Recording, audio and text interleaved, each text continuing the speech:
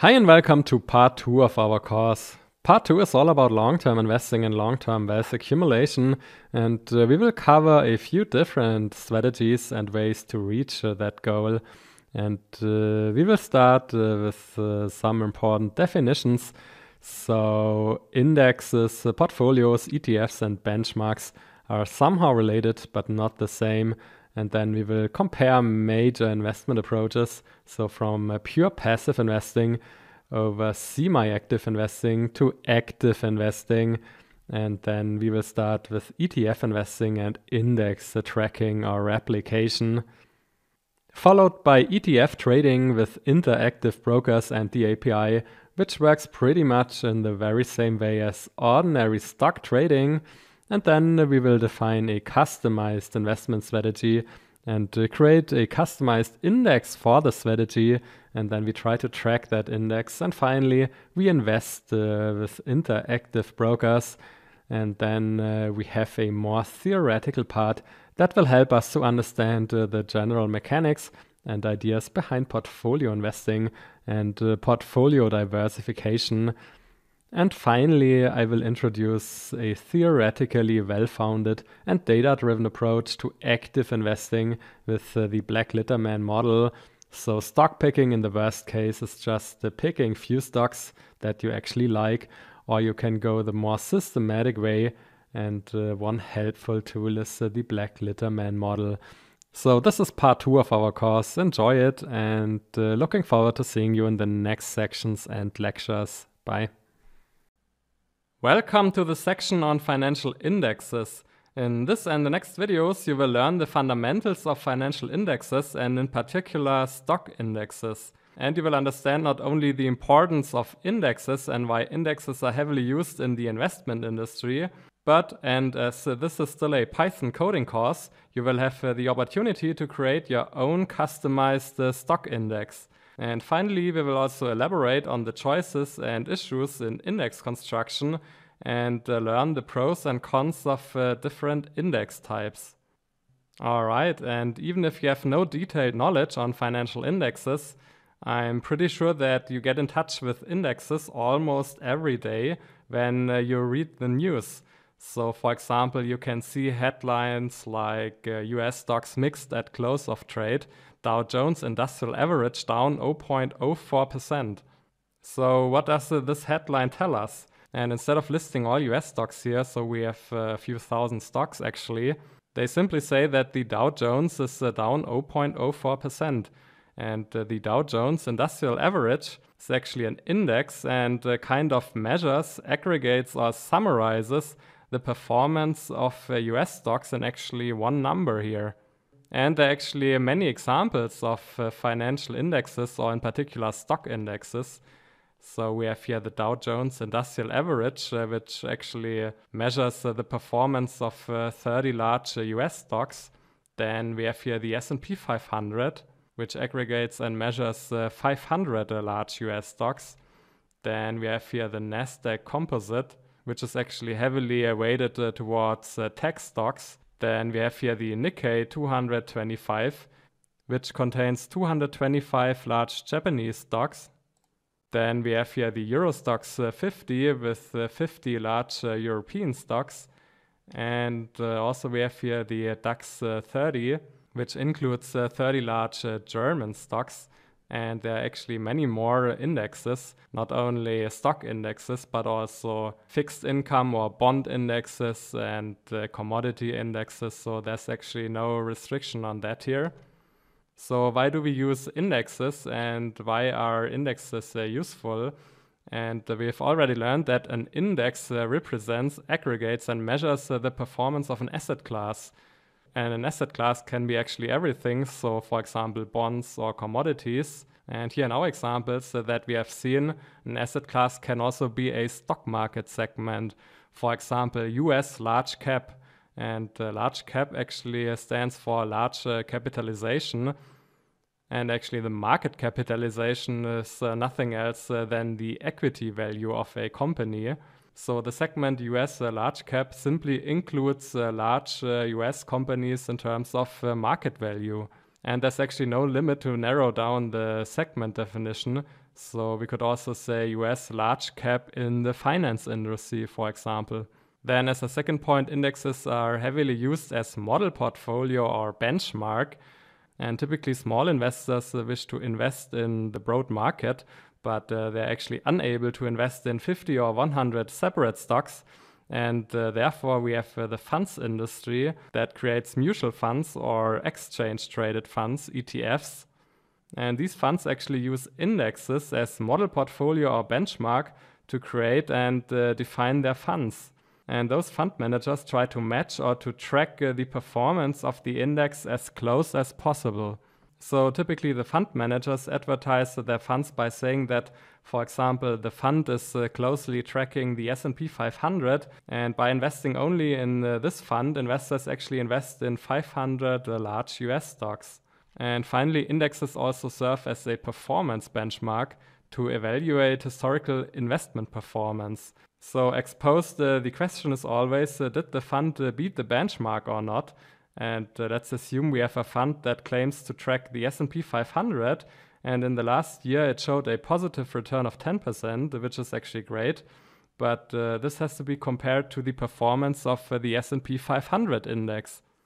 And if the benchmark, which is in this example the S&P 500, returned 15% in the same period, then the fund manager did actually a pretty poor job. Alright, these are the main use cases of financial indexes and the rationale behind indexes.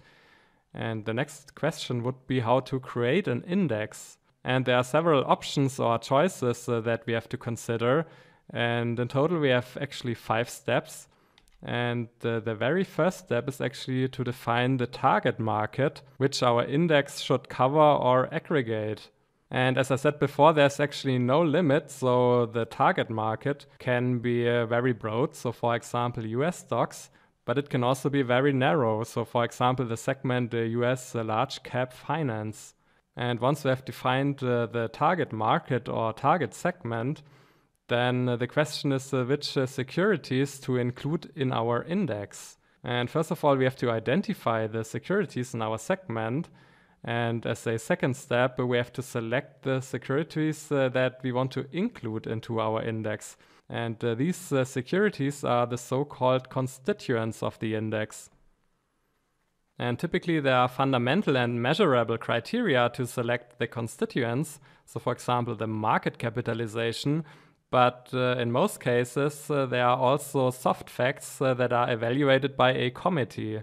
So let's go to the next step and let's assume that we have selected the constituents. Then the next question would be how to weight these constituents in our index. And there are actually 3 major methods how to weight the constituents. So we have price-weighted indexes, then we have equal-weighted indexes and value-weighted indexes. And in the next videos, we will examine those methods in detail. But then we have here the next step. It's the index return. And here we have to define whether our index should be a price return index or a total return or performance index. And the difference is simply that a price return index does not contain dividends. So typically the total return of an index and also of a stock consists of the price return or price increase or decrease and the dividend payments. And a total return or performance index includes both. And in contrast, the price return index excludes actually dividend payments. And actually for the large and well-known indexes, both variants exist. But there's always one variant that is more prominent actually. So for example, if somebody is talking about the Dow Jones Industrial Average, then he typically means the price return index. And finally, once we have defined and created our index, there are some ongoing things to do. So for example, we have the rebalancing. And here we have to define how and when to rebalance the weights that can actually drift apart from the target weights. And second, we have also the reconstitution. And the question is here when and how to reconstitute the index and to change the constituents in the index. So that's actually the 5 major steps of index construction. And as this is here a coding course, we will focus on the technical steps. so the weighting and the return. And finally, I would show you some examples of indexes here. So we have here the Dow Jones Index, which covers actually 30 large US stocks. And the weighting is actually price weighting. And typically, when we are talking about the Dow Jones Index, it's the price return index, but also the total return index exists. Then we have here the Nikkei 225, which covers 225 large Japanese stocks. And we have here actually a price weighting, and it's actually a price return index. But also here the total return index exists as well. And then we have also the Euro Stoxx 50 index and the DAX 30 index. And those two indexes are actually value-weighted indexes. And if you talk about the DAX 30, then you typically mean the total return index. So these are 4 index examples. And with this, we are finished here. And I hope to see you also in the next video. Bye. All right, let's start coding. And first, we need to load and prepare some data. So for this section, we need pandas, numpy, matplotlib, and also yfinance. And then we load historical price data for the 30 constituents, so the 30 Dow Jones constituents, and the index itself from the CSV file Dow Jones Index constituents. And we save the data frame in df. So we have here actually 31 symbols, so the 30 constituents and the Dow Jones Index itself. And we delete here rows with missing values. And then we separate the daily close prices. So here we can see on the right that we have the Dow Jones Index as well. So the prices. So we have 31 columns and 558 trading days since end of August 2020. And then let's move on with simple returns. So we can calculate simple returns with the percentage change method. And whenever we calculate portfolio returns or index returns, then we should work with simple returns. So we have learned this before. So we have the 30 constituents and the index here. So the symbol is Dow Jones Index and the constituents. So we can get a list or an index object with the 30 constituents here. And with this, we are best prepared to create some indexes. Thanks for watching and see you in the next lectures. Bye. We have already learned that there are 3 major weighting methods when constructing an index. And in this and the next video, we will focus on price weighting. And we will learn how to create a price-weighted index with Python and pandas, and also the pros and cons of a price-weighted index. So when selecting the price weighting method, the constituents are weighted by their stock prices. And let's assume we create an index with only 2 stocks. And stock A has a price of 2 and stock B has a price of 8, then actually the weighting of stock A in the index is 20%, so 2 divided by 10, and the weighting of stock B is 80%. And there's actually a pretty easy intuition behind creating price-weighted indexes. It's like purchasing an equal amount of shares of each constituent. And the most easy example is 1 share. So if our index consists of 2 constituents, then we can simply create the index by purchasing 1 share per constituent. So that's the easy intuition behind the price-weighted index. And let's have a look at an easy example with some numbers. So let's assume we have here stock A and stock B, and we have 2 timestamps. So we have timestamp 0 and 1. This could be yesterday and today. And yesterday we had stock prices of 5 for stock A and 10 for stock B. And today the stock prices moved to 8 for both stocks. Then, as we learned before, to create a price-weighted index, we simply have to buy 1 share for each stock. And by doing so, at timestamp 0, our index or our portfolio with the 2 shares is worth 15. And consequently, the value of our index at timestamp 1 is 16. So we simply summed up the stock prices of the constituents. And we defined that at timestamp 0, our index should have a base value of 100. And now the task would be to calculate the value of our index at timestamp 1. And we can simply do this by having here 100 times 16 divided by 15. And this gives us the index value at timestamp 1 of 106.67. So this is the easy example and, so to say, the shortcut. And this shortcut works pretty well here for the price-weighted index. However, there is a more general approach, which we will use for the value-weighted index or also for the equal-weighted index. And the more general approach actually always works. And in most cases, I prefer the more general approach because they work in each and every case. So let's have a look here. So again, here we have our prices. And having the prices here, we can also calculate the weights of the constituents in a price-weighted index. So we have 1 share per constituent. And in total, we have at timestamp 0 a value of 15. And therefore, the weight of stock A is here 0.33, so 5 divided by 15. And consequently, the weight of stock B in our index is 0.67. And then as a next step, we calculate the returns of our constituents. So this is here actually the returns table. And at timestamp 0, we do not have any returns because there's here no timestamp -1. So the weighted average does also not exist here. And we also define that the initial index value or the base value should be 100. And now we can actually calculate simple returns for the period from timestamp 0 to 1. And for stock A, it's 60%. So this is simply 8 divided by 5 minus 1. And consequently, the return for stock B is 8 divided by 10 minus 1 is minus 20%. And then we can calculate the weighted average return.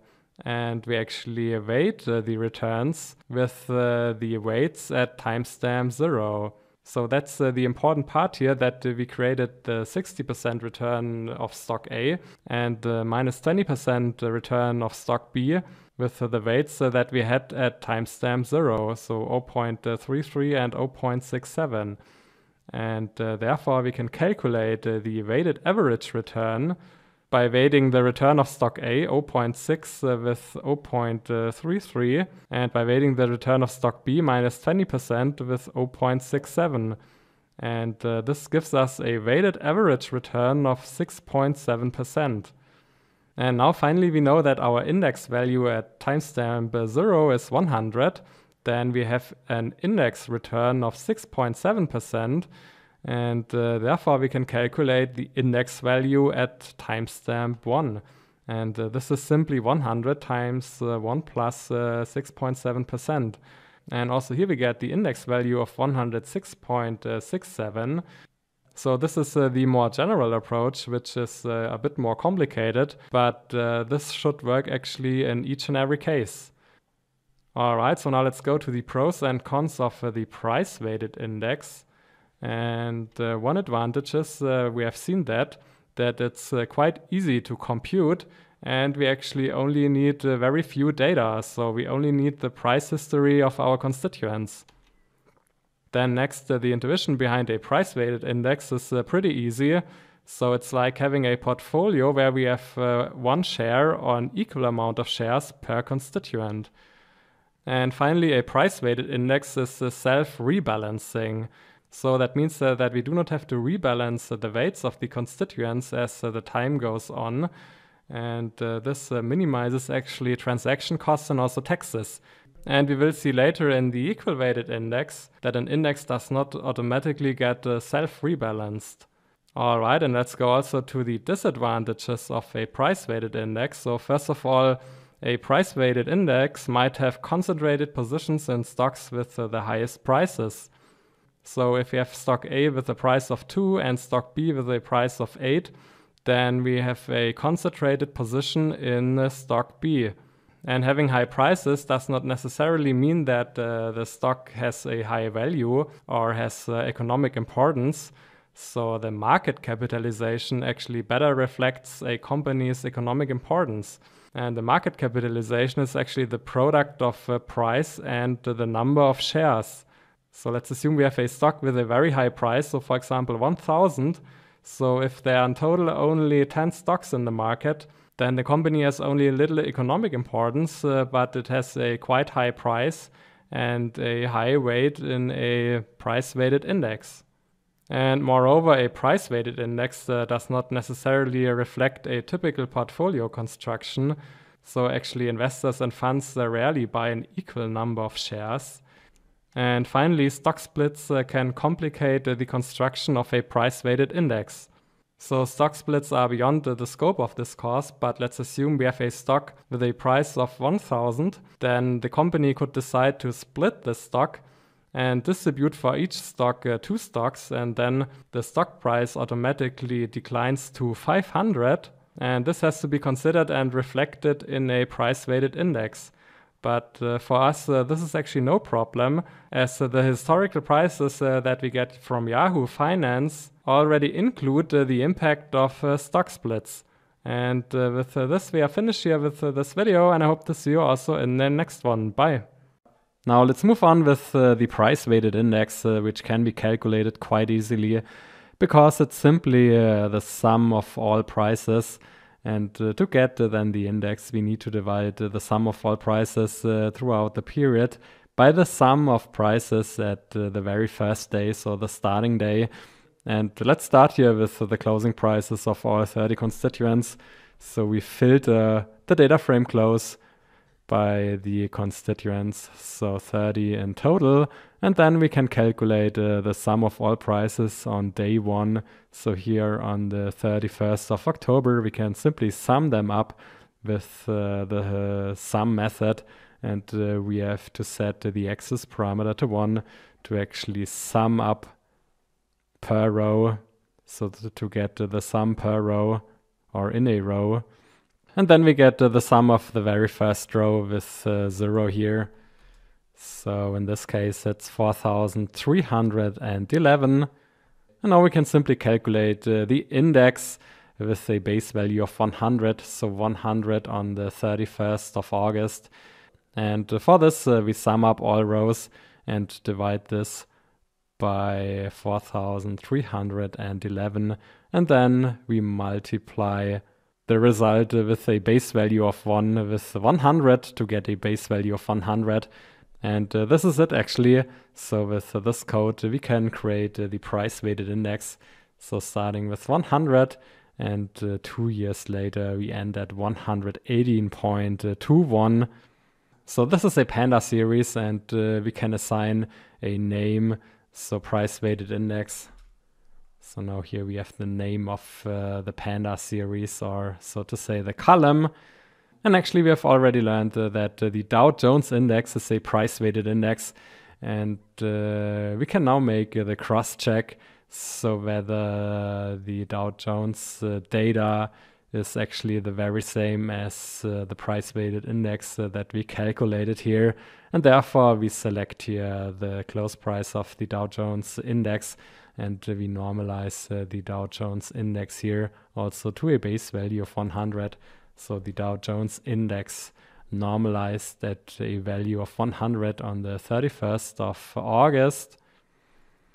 And now we can compare the calculated price index and the Dow Jones index, so the data that we retrieved from Yahoo Finance. And we can see here that the numbers are more or less the same. So there might be some rounding issues.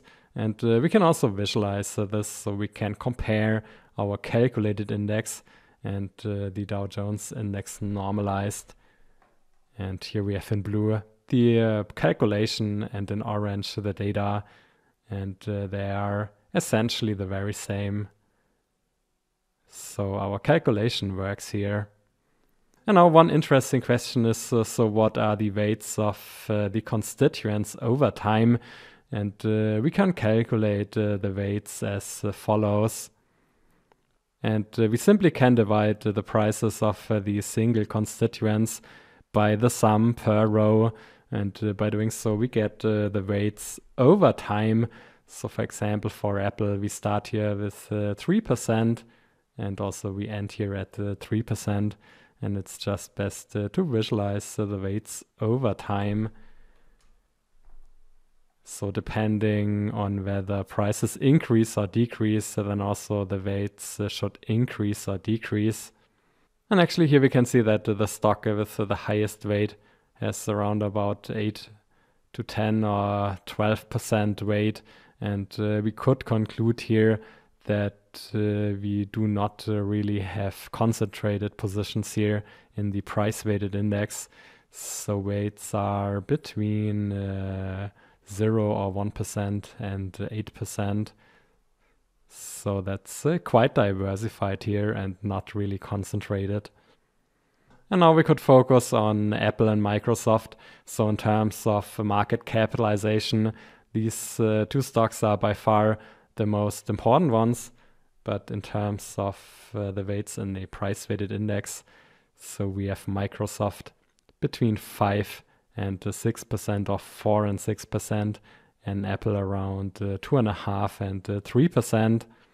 So we can conclude here that in the price-weighted index, we do not have concentrated positions, for example, in the Apple stock or the Microsoft stock.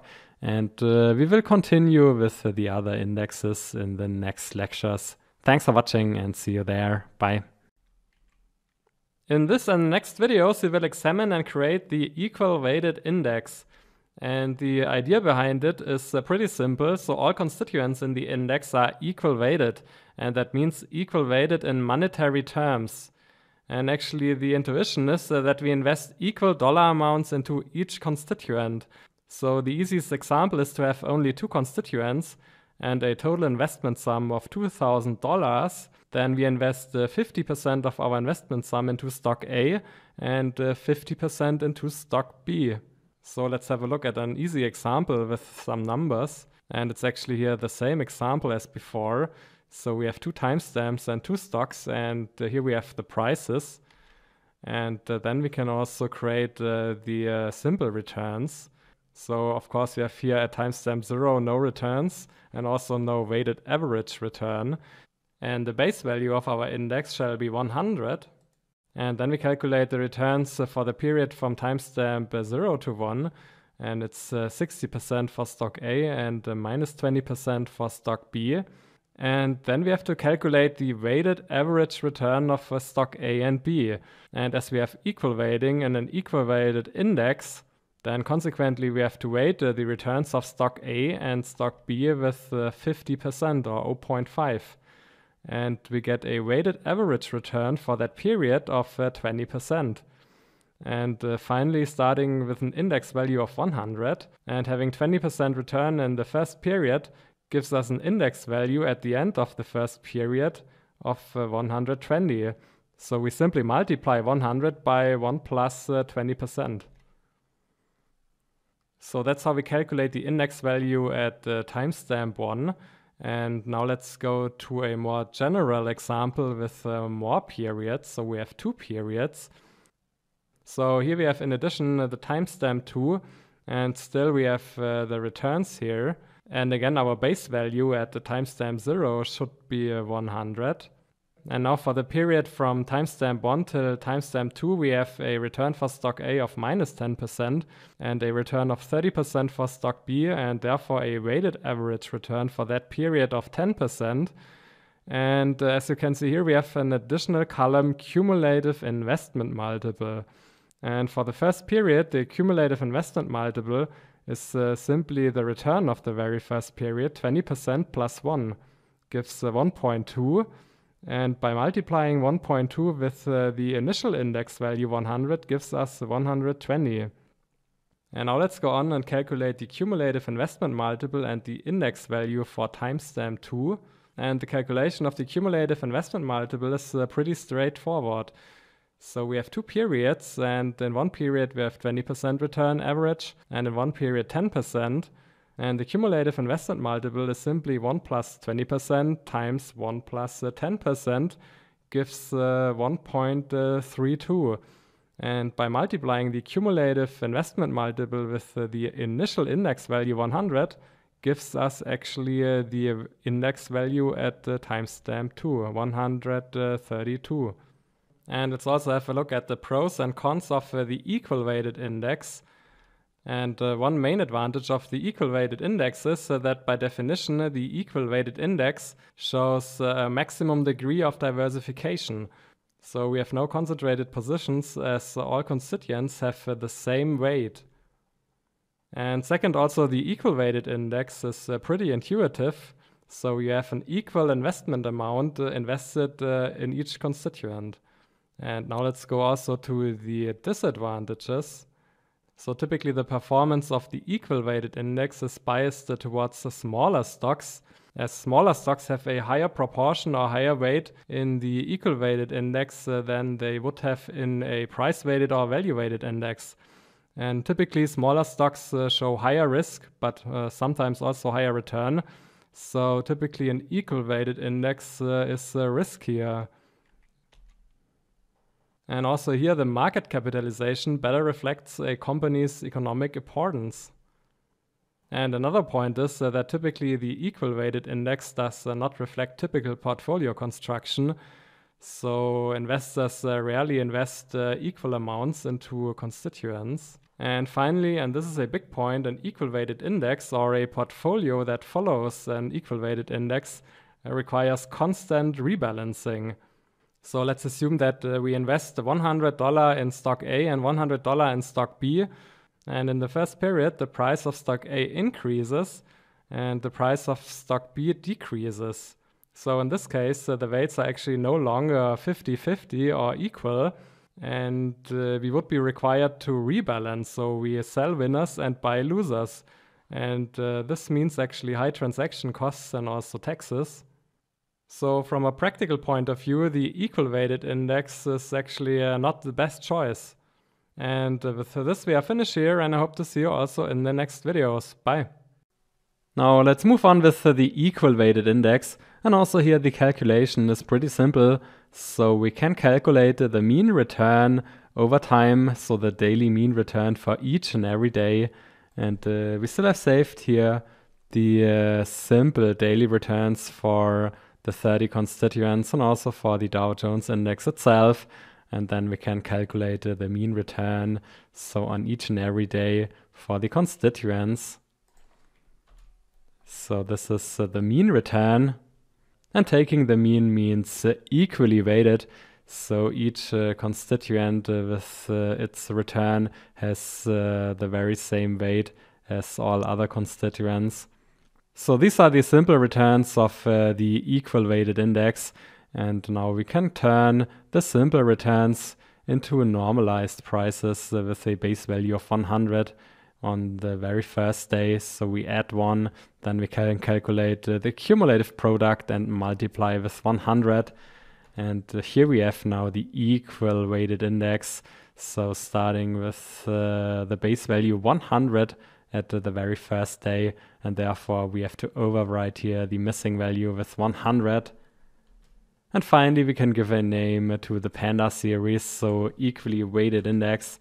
So starting with 100, and 2 years later we end at 118.56. So this was the equal weighted index, and we will continue with the value weighted index. Thanks for watching and see you there. Bye.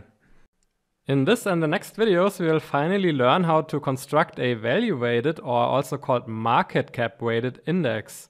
And from a theoretical point of view, the value-weighted index is the most meaningful index as it reflects how the aggregate market and the average investor is invested in the market. Because the constituents are weighted in proportion to their market capitalization. So the market capitalization is nothing else than the company's total equity value, and we can calculate the market capitalization by multiplying the stock price with the shares outstanding. So let's assume we have a stock with a stock price of 100 and we have in total 10 shares for that stock. So the total market capitalization is 100 times 10 is 1000. So the total equity value of that company is 1000. And there's actually a difference between total shares and free float. So typically some shares are privately held by founders and executives, and they're actually not available for the public.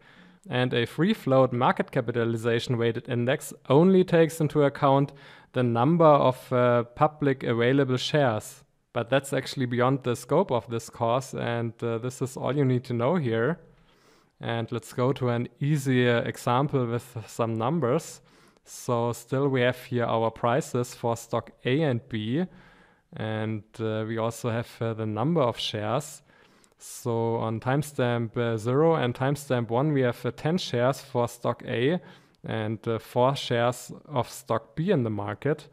And having the prices and the number of shares outstanding, then we can calculate for each and every timestamp the market capitalization. So the market capitalization for stock A at timestamp 0 is simply 5 times 10. So 5 times 10. And the market cap for stock A in timestamp 1 is consequently 80, so 8 times 10. And the same we can calculate for stock B. So these are the market capitalizations for stock B. And then finally we can take the sum for stock A and stock B. So the total market cap for those two stocks is 90 in timestamp 0 and 112 at timestamp 1. And now we can create our value weighted index. So as always, the base value at timestamp 0 is 100. And the value at timestamp 1 we can simply calculate by multiplying 100 times 112 divided by 90 gives 124.44. So that's the easy way how to calculate a value-weighted index, but the easy way does not work if, for example, one company issues additional shares to the market. And we can have a look at an example here. So still we have here the stock prices, then we have here the amount of shares. And we assume now that company A issues on the timestamp 1 additional 10 stocks. So that in total we have 20 stocks at timestamp 1. And we also assume that the stock price does not change, so it remains at 8. And the new investors also pay $8 per new share. And again, we can have a look at the market capitalization. So we have actually an increase of total market value for stock A from 80 to 160, and this is not because of the performance of company A or stock A is so great. It's simply because the new investors paid into the company 80 for the new 10 stocks. So for the investors of the already existing 10 shares, there shouldn't be any impact actually. But we can see here that the total sum of market cap increases to 192. And then if we simply calculate the value-weighted index as we have done before, then we get the result that the value of our index at timestamp 1 is 213.33. So this seems like existing investors realized a great return in the period from timestamp 0 to 1, but of course this is actually not the case. So this is here completely wrong what we did here. And now I will show you the right way and the more general way how to do this. So we still have our stock prices, then we have our number of shares, and then we have our market capitalization. And then we calculate the weight of the constituents in proportion to the market capitalization. So the weight of stock A at the timestamp 0 is 50 divided by 90 is 56%. And consequently, the weight for stock B is 0.44. So these are the proportional market cap weights. And again, here we have them. And also we have the prices. And then finally, we calculate the returns. So this is actually nothing new here. And for stock A, we have a return in the period of 60%, and for stock B of minus 20%. And then we simply have to calculate the weighted average return. And we weight the returns of stock A and stock B by the weights of their market capitalization at the beginning of the period. And this is 56% and 44%. And still the initial index value is 100. And we calculate the weighted average return here. So 60% weighted with 56% and minus 20% multiplied by 44%. And this gives a weighted average return of 24.4%. And once we have the weighted average return, then we can also calculate the index value at timestamp 1. And this is again 124.44. So that's again the more general approach, where we weight the returns of the constituents with the respective weights. And in case of a value-weighted index, the weights are determined by the market capitalizations. All right, and let's also go here to the pros and cons. And the major advantage of the value-weighted index is that it best reflects the aggregate market or the average investor portfolio. And therefore, as a second advantage, the weights of the constituents are based on economic importance. So the companies with the highest values and the highest economic impact have the highest weights in a value-weighted index. And finally, same as the price-weighted index, so typically a value-weighted index does not require rebalancing.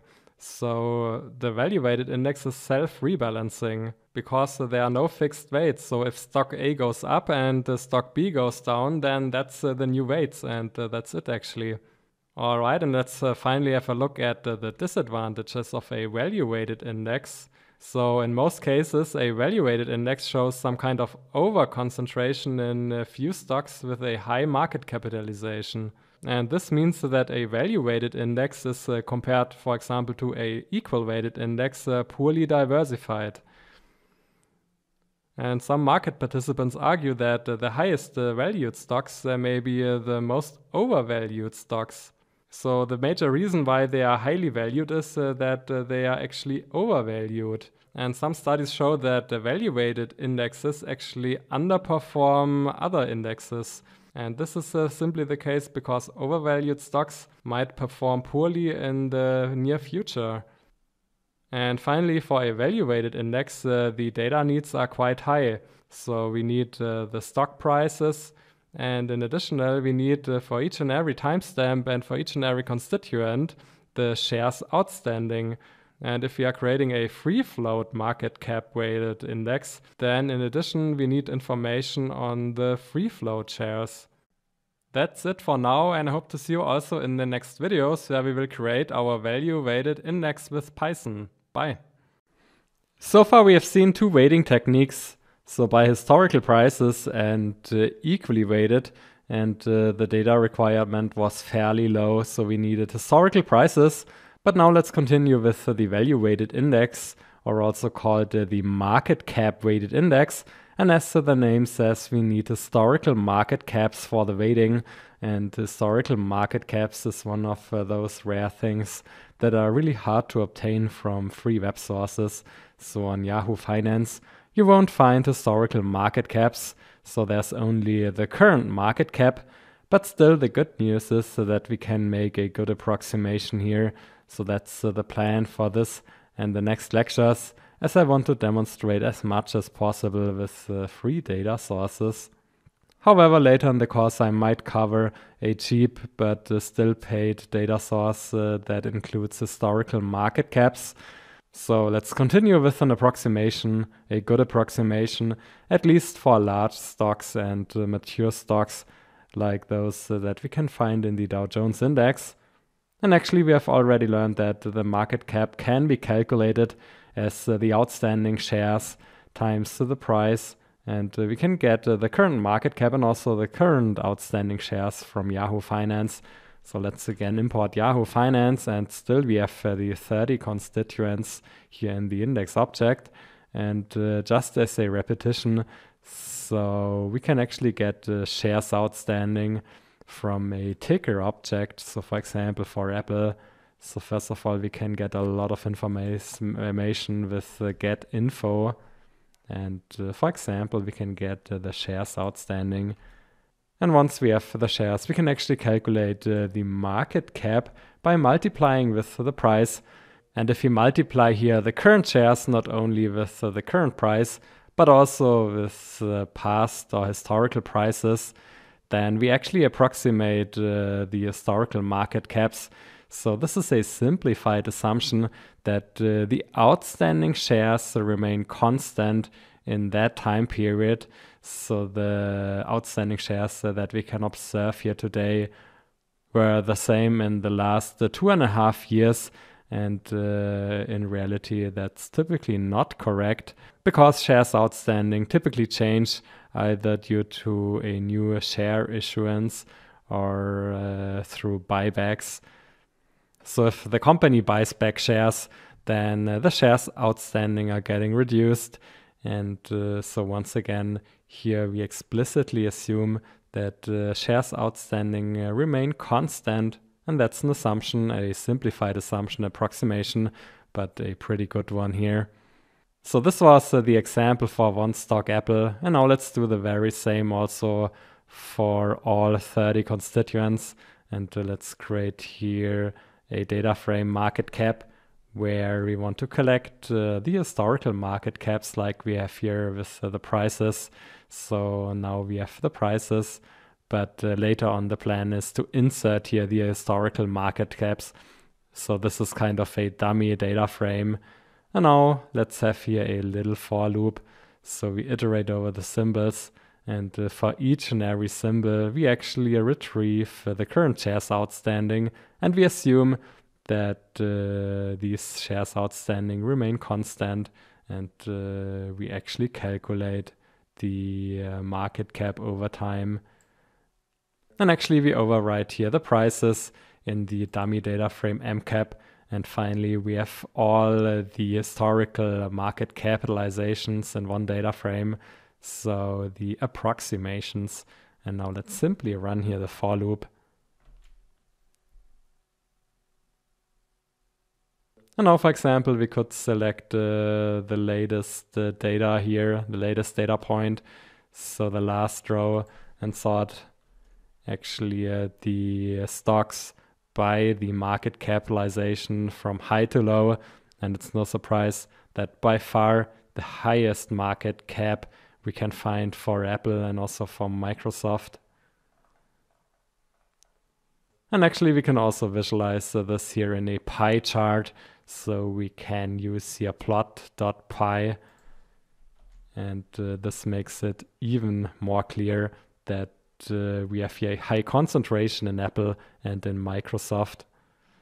So these are the market caps here in the most recent data point. And so we also have all the other market caps. So for the last 2.5 years, and with this we are ready to actually calculate the value weighted index. And that's the plan for the next lecture. Thanks for watching and see you there. Bye. Now we have the approximations for the historical market caps for all 30 constituents, and we can calculate the total market cap over time, so by simply summing up here MCAP. So this is the total market cap of the Dow Jones index constituents over time, and we can also visualize this in a nice price chart or value chart. And now to calculate the value weighted index, first of all, we need to calculate the weights of the constituents over time. And we can simply do this with the following code. So we divide the MCAP by the total MCAP per row. And this gives the weights over time. So for example, for Apple, so the weight at the end of August 2020 was 23%. And currently it's 24%. And just to make a cross-check here, so the weights per row must sum up to 1, which is the case here. And then we can also visualize the weights over time for the 30 constituents. And it's no surprise here that we have a high concentration in two stocks. So we have Apple and we have Microsoft here with orange. And the weights for all other 28 constituents are below 5%. Now, to calculate the value weighted index, it's important to understand the following. So we still have saved here the daily returns and the weights, so the daily weights. And to get the value weighted index, we need to calculate the market cap weighted returns. So we need to weight the returns by the market cap weights. And actually the weights are based on closing prices and market caps at the end of the day. So these are the weights at the end of the day and actually apply for the next day. And this means to calculate the weighted average returns. So for example, for the 1st of September, so if you want to calculate the weighted average here, then we have to use the returns of the 1st of September, but weighted with the weights at the end of the previous day. So this is how it works, and therefore coding-wise, we have to add here the shift method.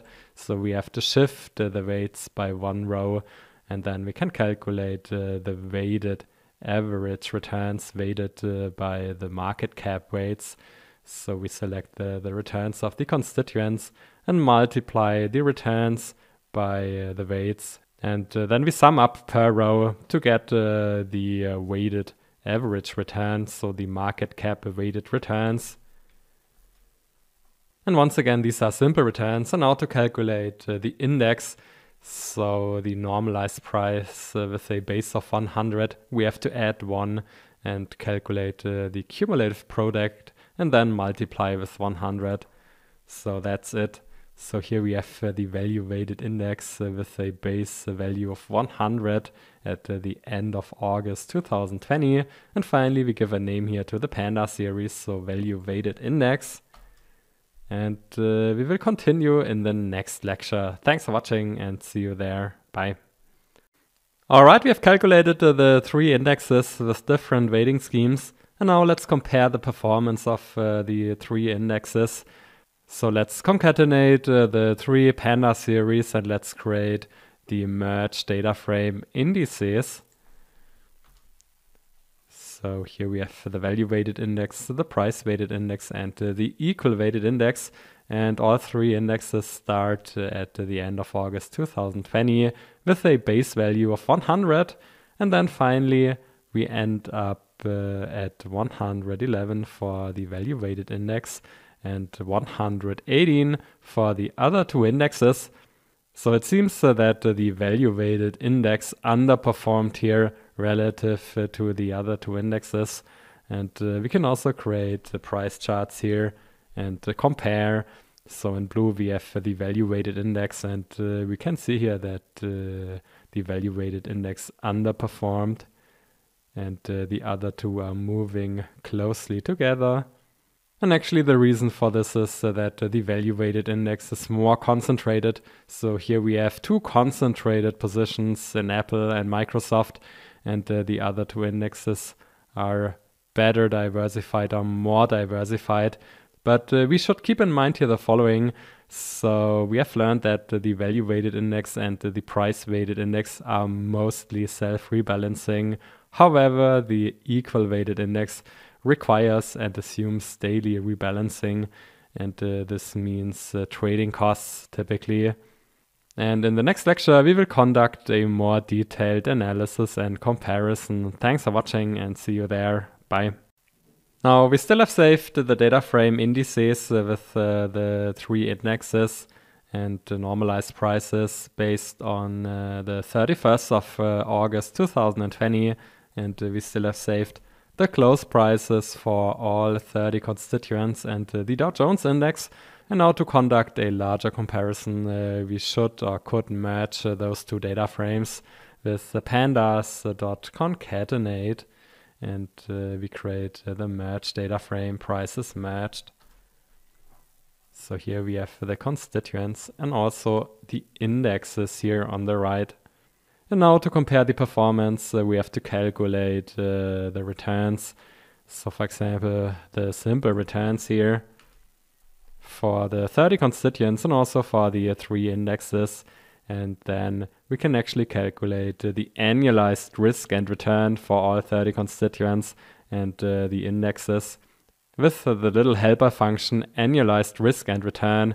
And this function assumes that we pass here a data frame with simple returns. And what the function actually does, So it calculates the annualized risk, assuming 252 trading days. And it also calculates the compound annual growth rate. And then it returns the summary data frame. So let's do this here.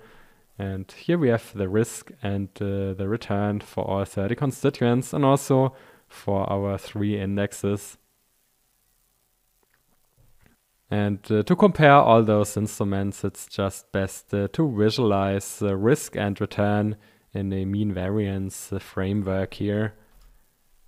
So risk return analysis, and here we can see the price weighted index and the equal weighted index. So they have more or less the very same risk return profile. So at least in our case here, but this of course can be different in other cases. And then we can spot the value weighted index here. So it's getting clear that the value weighted index has more risk and a lower return than the other 2 indexes. So it clearly underperforms the other 2 indexes. And what we actually can conclude here, that all 3 indexes benefit from the portfolio diversification effect. So while the return is more or less the weighted average of the constituents, the risk is actually far less than the weighted average. And this is the so-called portfolio diversification effect. And we will go a lot more into the details in the next sections. And then we can also conclude that the concentrated positions in Microsoft and Apple actually, in this case, negatively affect the value weighted index. So more risk and also less return here. Now we can conclude that the price weighted index and the equal weighted index are closely together, but this is before trading costs. And we should keep in mind here that the equal weighted index requires daily rebalancing, while the price weighted index is more or less self-rebalancing. So we did not take into account here trading costs for the equal weighted index. But typically if you rebalance a portfolio on a daily basis, then this triggers a lot of trading costs. So the true or the real compound annual growth rate of the equal weighted index should be lower, so somewhere here.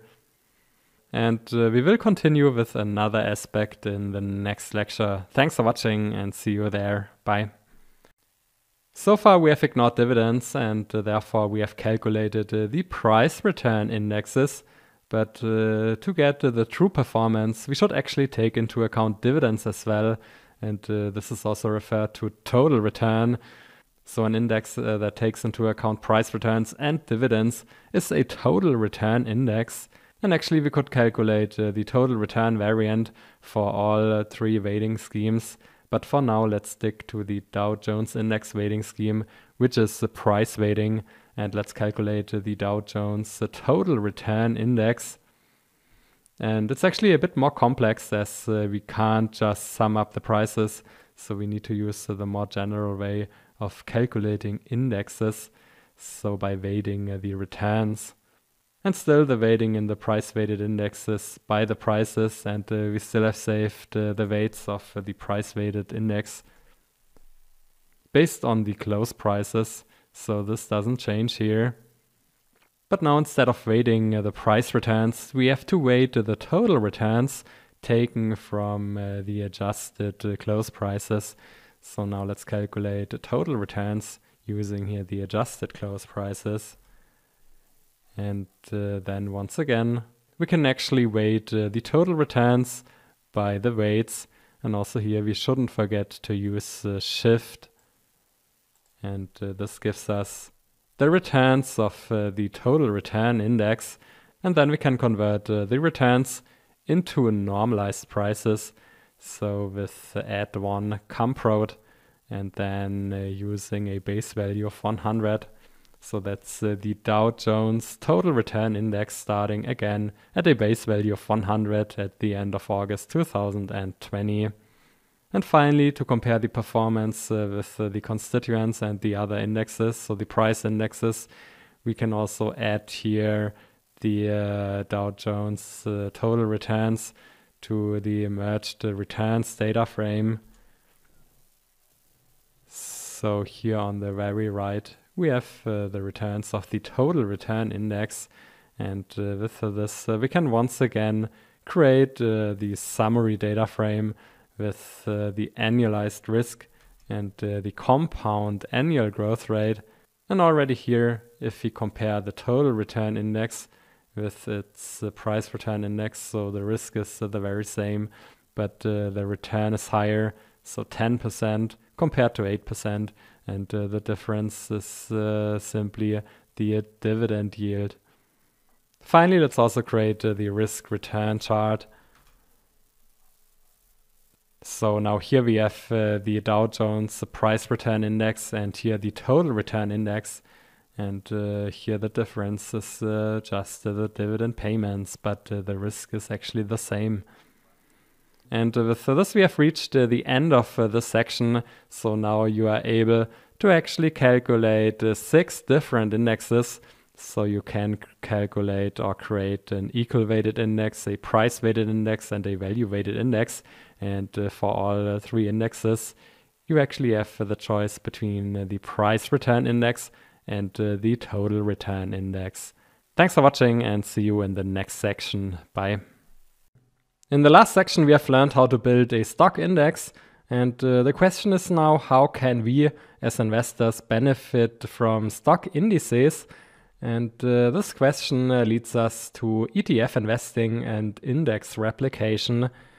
And some of you might ask whether we can directly invest in a stock index, so for example, the Dow Jones Industrial Average.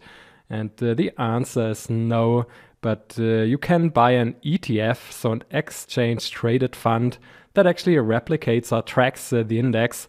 And as an example for the Dow Jones Index, we have, for example, the ETF iShares Dow Jones Industrial Average.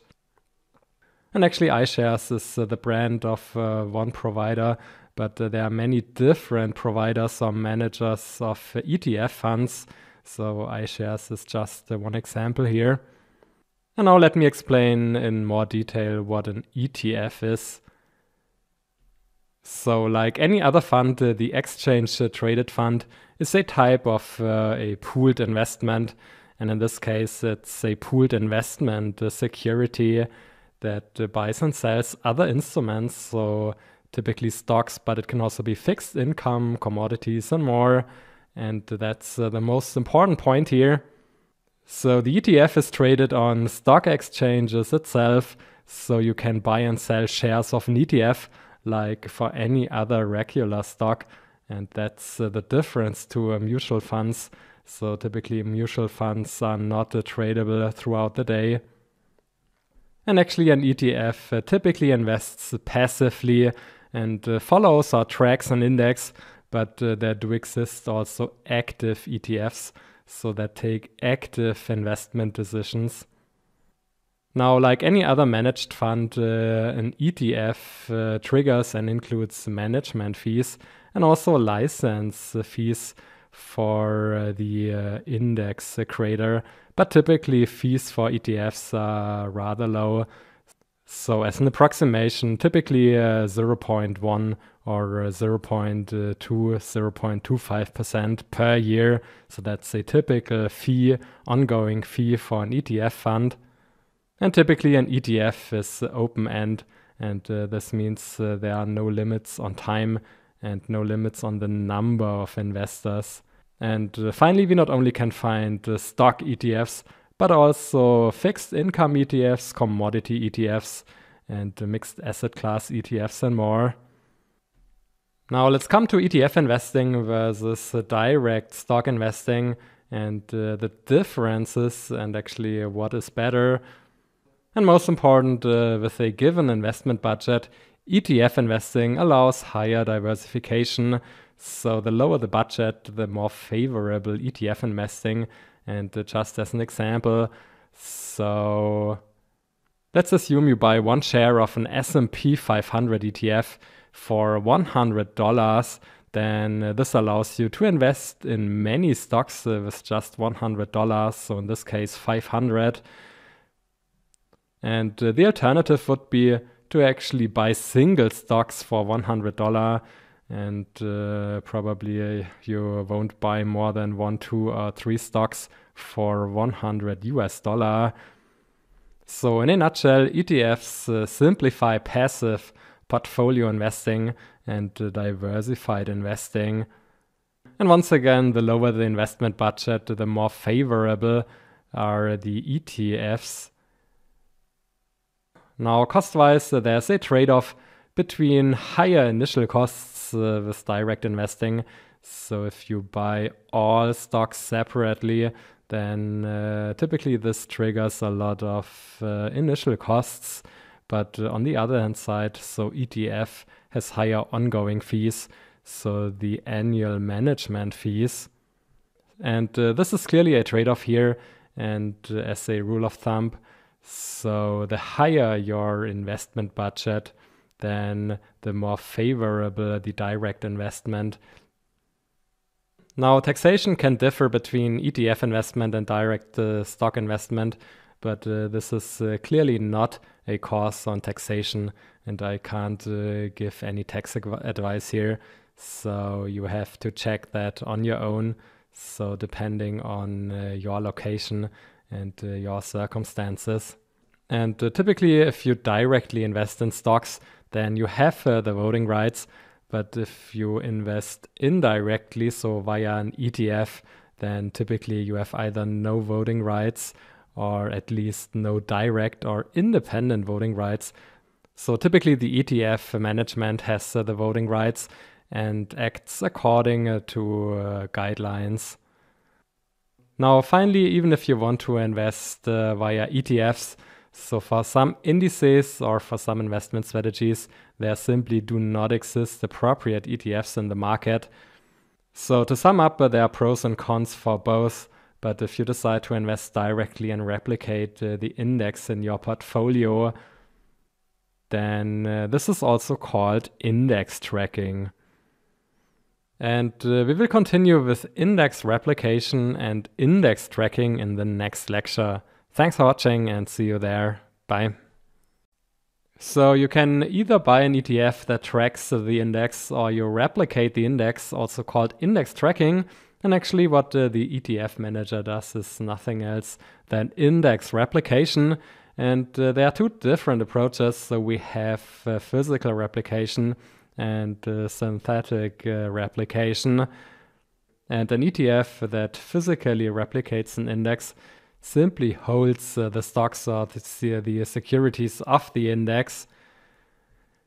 And in contrast to that, an ETF that selects synthetic replication holds derivatives, so for example, futures or swaps.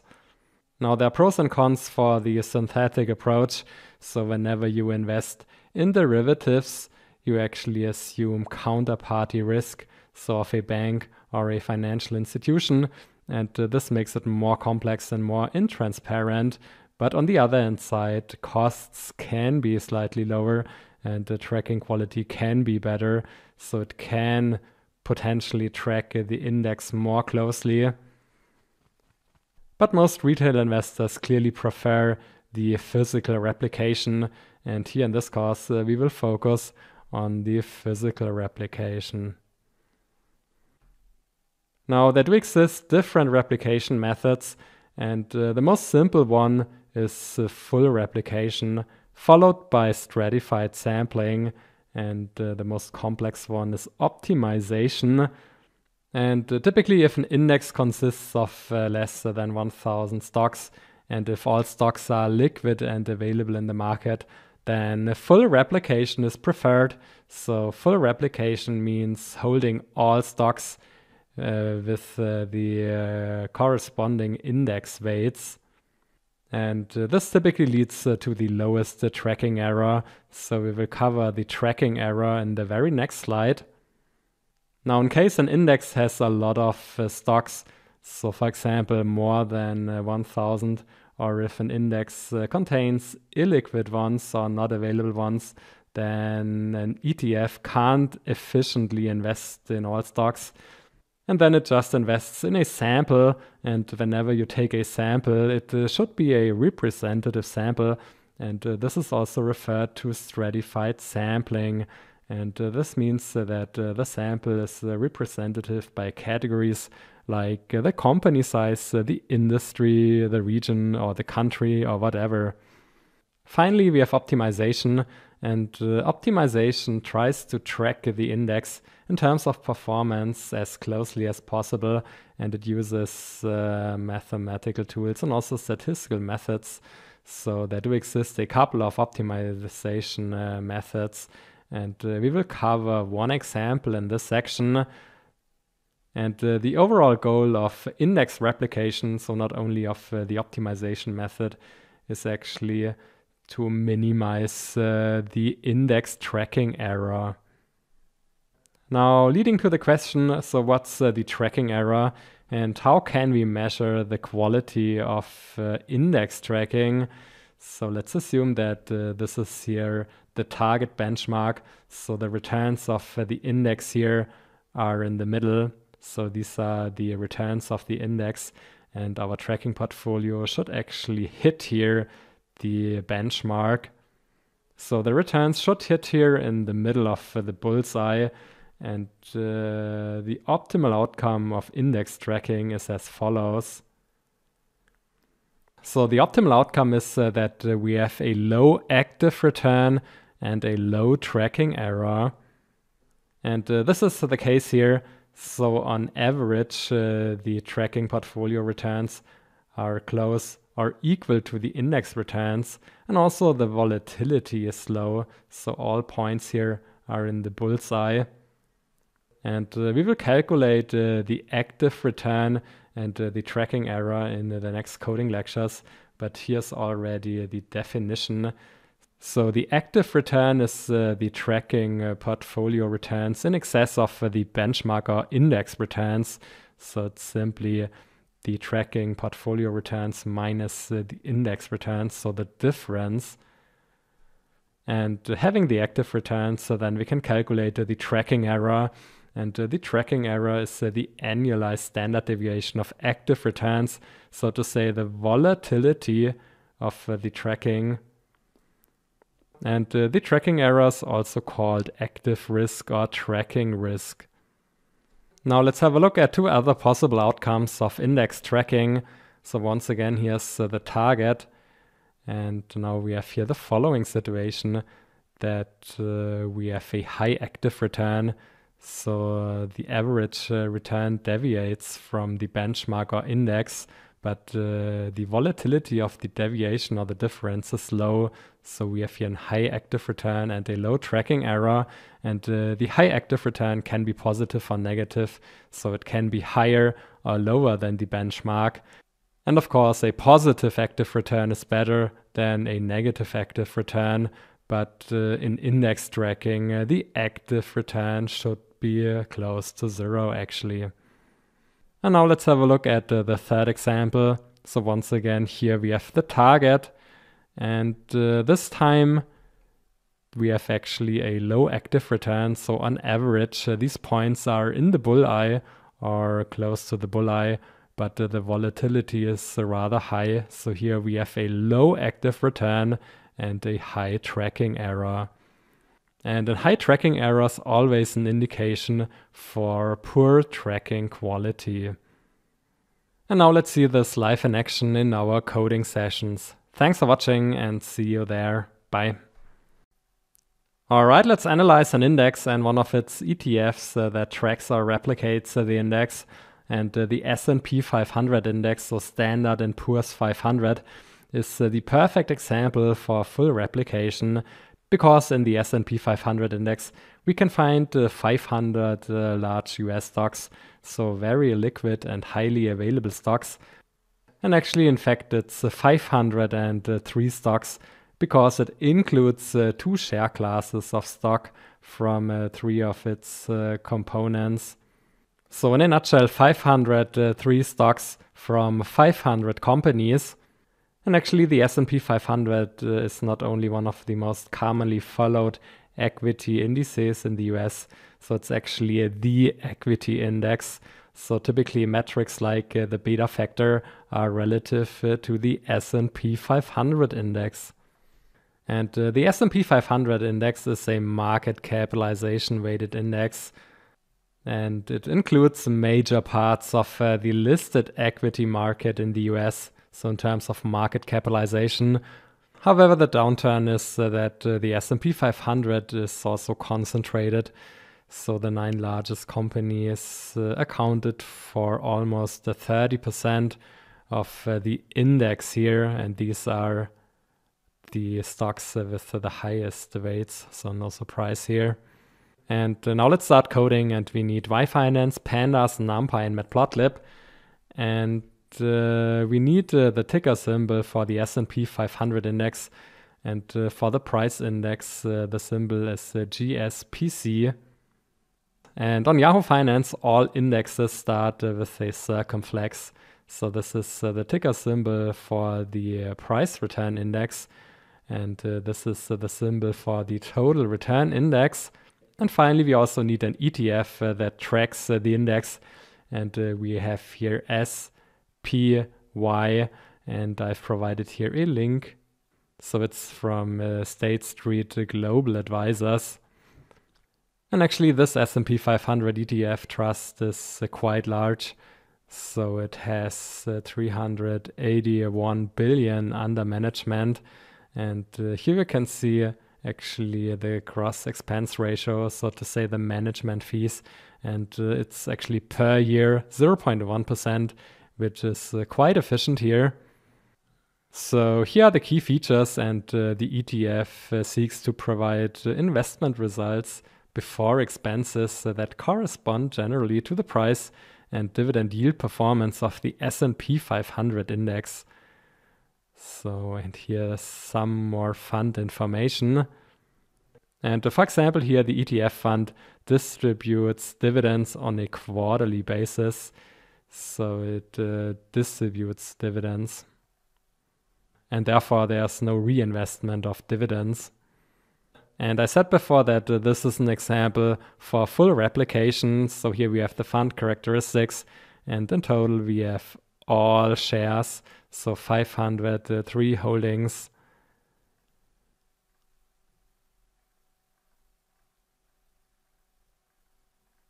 And here you can see the fund performance also compared to the index and the holdings, so Apple, Microsoft, and so on.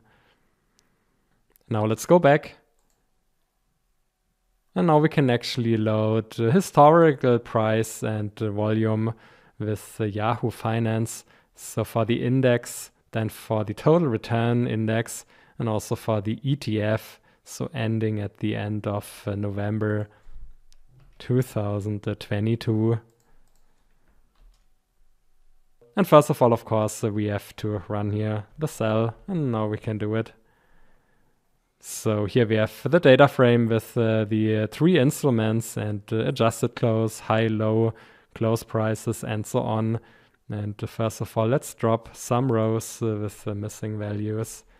And then let's decide to focus on the close price. And then we also add the adjusted close prices for the ETF. So this is an approximation for the total return. So here we have the index prices and the index adjusted prices. So the total, so to say, the total return prices. And here on the left, we have the ETF prices and the adjusted close prices for the ETF. And then we can normalize prices. So this makes it easier to compare. So we start at the end of January 1993 with a base value of 1. And then for the close prices, we end up at 915 and 917. And for the adjusted close prices with 16.45 for the index and 15.88 for the ETF. So it seems that the total return of the index is slightly higher than the total return of the ETF. And we can also visualize and compare the ETF price with the price return index. So they move closely together. And the same we can also do for the total returns. So the ETF total return and the S&P 500 total return index. And here we can see a small gap. So the total return is slightly higher for the index. And we can further zoom here into the year 2022, for example. And here we can clearly see the difference between the index and the ETF. And now we can also measure the performance with some numbers. And first of all, we have to calculate the returns, so the simple returns. And with this, we can calculate the annualized risk return, so the annualized risk and the compound annual growth rate. So let's create here the summary data frame. And the price returns are closely together, so 7.7%. But there is a difference here in the total return. So the index has a total return of 9.85%, and the ETF has a total return of 9.72. So there's around about 0.1% difference in the total return, and this is due to the ETF fees. So let's recap that ETF fees are per year round about 0.1%. And actually, as the price returns are more or less the same, so we can observe that the management fees are deducted from dividends. So the dividends are reduced by the management fees. And in the next lecture, we will analyze how good or how closely the ETF tracks the index. And as we are faced here with full replication, so we could assume that the tracking is pretty good, but we will see in the next lecture. Thanks for watching and see you there. Bye.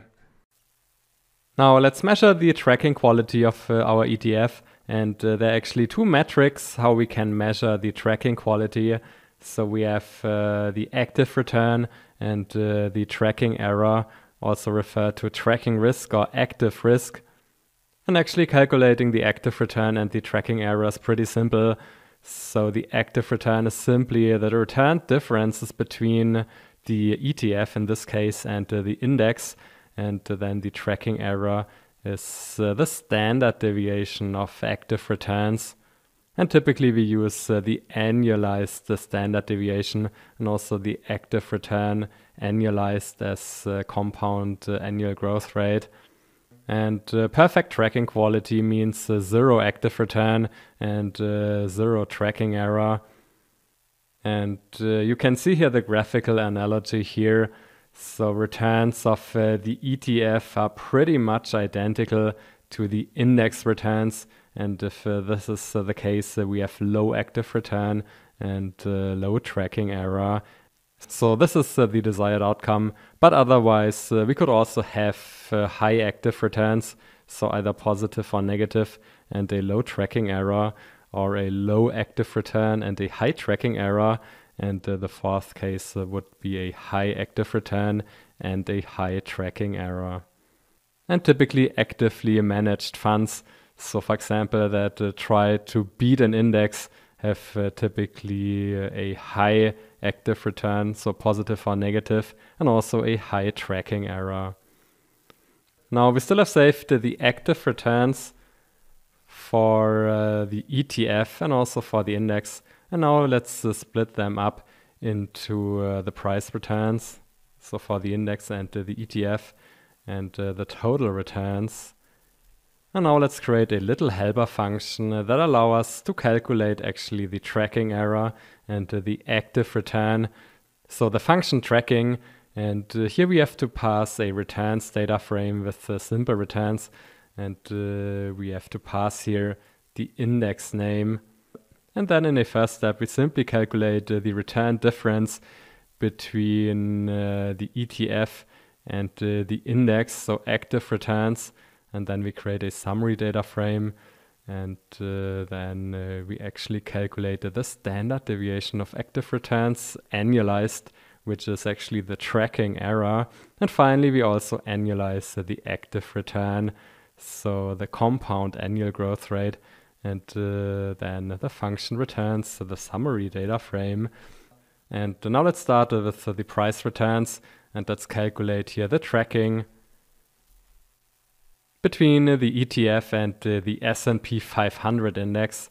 So here we have, first of all, the tracking results of the index with itself, and it's getting clear here that by definition is so the active return and the tracking error of the index is 0. So by definition. And then we have a tracking error of 3.5% for the ETF and an active return of very close to 0 here. So this was the price return, and now let's move on with the total return. And the tracking error here is in the very same range, but the active return is negative here, so minus 0.14%. And once again, the negative active return of minus 0.14% is mainly due to the ETF fees. So to sum up, the ETF shows a tracking error of close to 0, and this is no surprise because we have full replication, but still the tracking error is not exactly 0 for a couple of practical reasons. So for example, an ETF is never fully invested, so there's also some cash reserves and other practical issues, but a tracking error of 3.4 or 5% is pretty close here to 0. But once again, we have the ETF fees that are getting deducted from the dividends, and this is clearly the major difference between the ETF and buying the stocks separately. So thanks for watching, and see you in the next lectures. Bye. Now let's have a look at another example, the Russell 3000 index, that is even broader than the S&P 500, as it contains the 3,000 largest publicly held companies in the US, and it represents approximately 97% of the American public equity market. So let's start from scratch here, and we need YFinance, Pandas, NumPy, and Matplotlib. And then we have the Yahoo Finance ticker symbol for the index, which is RUA, and the ticker symbol for the total return index. And then we have the ETF iShares Russell 3000 ETF, and this is an example for representative sampling. And the ticker symbol is IWV, and we can go to the homepage of this ETF.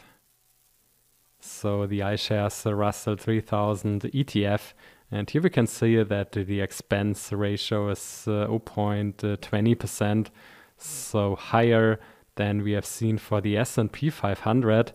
And it's no surprise that the ETF seeks to track here the index. And if we check here the difference between the total return of the ETF and the benchmark, then we can see here the difference, which is quite equal to the expense ratio. And typically expenses are deducted from dividends. So if we check here, so also this ETF distributes dividends on a quarterly basis. And once again, the iShares Russell 3000 ETF uses representative sampling. So number of holdings is only 2,580. So in total in the index, there are 3,000 stocks. But here we only have 2,500. And we can check this in more detail here if we go to the prospectus, summary prospectus. And there we can read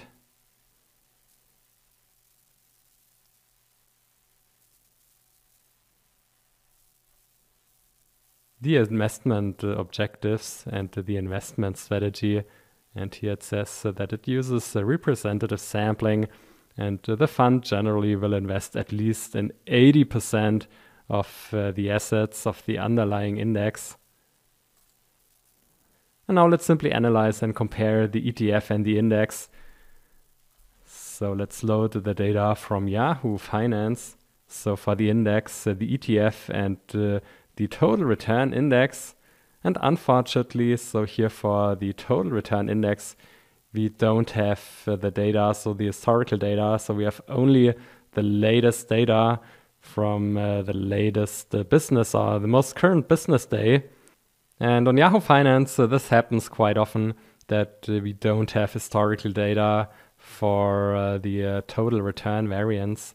So it doesn't make sense here to load the total return index as well. But we have seen before that in terms of total return, so there is a return difference between the index and the ETF, and it's around about in the same range as the expense ratio. So now we have the ETF and the index, so the price return index, and we can drop some missing values and get the close prices, and then we can normalize. And actually both start here at a base value of 1 in May 2000 and here now at the end of November 2022. So we have 3.08 for the ETF and 3.10 for the index. So they are closely together, but still there is a very small negative active return of the ETF. And we will see this later, but now let's just visualize the normalized prices. So in orange, the index, and in blue, the ETF. And we can zoom in into 1 year. And here we can even better see the difference here, so the small difference. And then we can also calculate simple returns and calculate the annualized risk and the compound annual growth rate. So the annualized risk is almost the same. And here in the compound annual growth rate, we can see a small negative active return. And finally, we can also explicitly calculate the tracking error and the active return. And here we can see that also stratified sampling leads to very low tracking errors, so only 2.7%. So let's recap that we only have 2,600 out of 3,000 constituents here in the ETF. And also we can see here a very small negative active return, but the true negative active return we can see here when comparing the total return and the total return of the benchmark, so approximately 0.20%. So this was here the example on stratified sampling. Thanks for watching and see you in the next lecture. Bye. In this lecture I will demonstrate how you can buy and sell ETF shares with the Interactive Brokers API, and as ETFs are very similar to ordinary shares, it works pretty much in the same way as trading stocks with the Interactive Brokers API. So there should not be anything new here compared to part 1, and it's more or less only a repetition. But now let's go through the code. And also here let's start with the following 2 disclaimers. So the following code you should only run with your paper trading account, and you should check the regular trading hours. So you simply can't trade on weekends or before or after the regular trading hours. At least you shouldn't. And now let's start here, and we import the wrapper package, and then we create a connection, and we do need here a connection to the trader workstation anyway. So if you haven't created a connection yet, then you should do that. And now let's assume that we want to trade an S&P 500 ETF with the ticker symbol SPY. And let's have a look again here. So currently I have no shares of the ETF in my account here. So let's save here the symbol. And first of all, we should check whether there does exist a contract. And in the best case, it's an unambiguous contract. And we can check this with the request contract details. And in the best case, so we only have here one contract, which is the case here. And then we can further check some more details of the contract. So the exchange is smart, currency US dollar. And first of all, before we trade, we could try to request some market data with request market data. And we should keep in mind that whenever we get the message that we can only pull delayed data, then we have to change the market data type to 3, which stands for delayed data. And then we can get the current or slightly delayed market price. And then in the next step, we can create a market order object. So the plan is to buy 1 share. So the action is buy, so the side, and the total quantity is 1 share.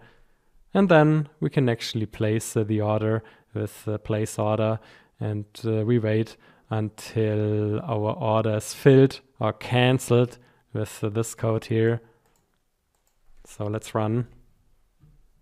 And now let's check here the trade object. And we can actually, for example, check the status, which is filled, and also the average fill price, which is 404.5. So pretty close here to the market price. And then, for example, we can check all current positions with positions. So I do have a couple of positions, and then we can convert this into a data frame. And for example here, so this is now the ETF sitting on my account.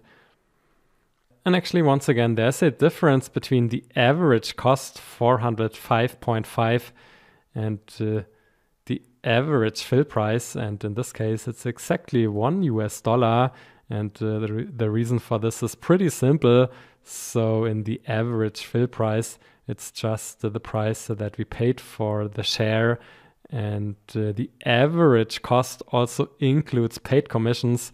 And as the commissions are here exactly $1 US, we have here a difference of exactly $1 between the average cost and the average fill price. So to sum up, working with ETF shares here on interactive brokers works pretty much in the same way as with any other ordinary share, and also trading works in the very same way. And finally, we should disconnect. And that's it actually. Thanks for watching, and see you in the next lecture. Bye. So far we have seen 2 examples of index replication, so one full replication and one with stratified sampling. And now let me demonstrate an example with optimization. And the goal is actually to track the S&P 500 index with optimization. And in the end, it would be great to track the index with just 50 or 100 stocks. And the data requirements are quite extensive. So we need historical prices and also historical market caps for all 503 constituents, because the S&P 500 is a market cap weighted index. And we need Y-Finance, Pandas, NumPy, and Matplotlib. And the first challenge is to get all 503 constituents and their symbols. And as we have learned before, so Wikipedia can help us here. And here's the link to the S&P 500 site on Wikipedia. And with this, we can get a table with all constituents and some more information. So the symbol, for example, and the date added to the index, and the full name, and the more information on the sector and industry. And we can also get here some more information with the info method. So we have here 5 missing values in the date first edit column. And first of all, we should rename here the column header to date edit without white spaces or empty spaces. And then we should convert date edit to a date time data type. And let's check the most recent additions to the index. So we can see here that the constituents are getting removed and added on a regular basis, also called index reconstitution. And therefore we should keep in mind that here the list with the 503 constituents are as of today.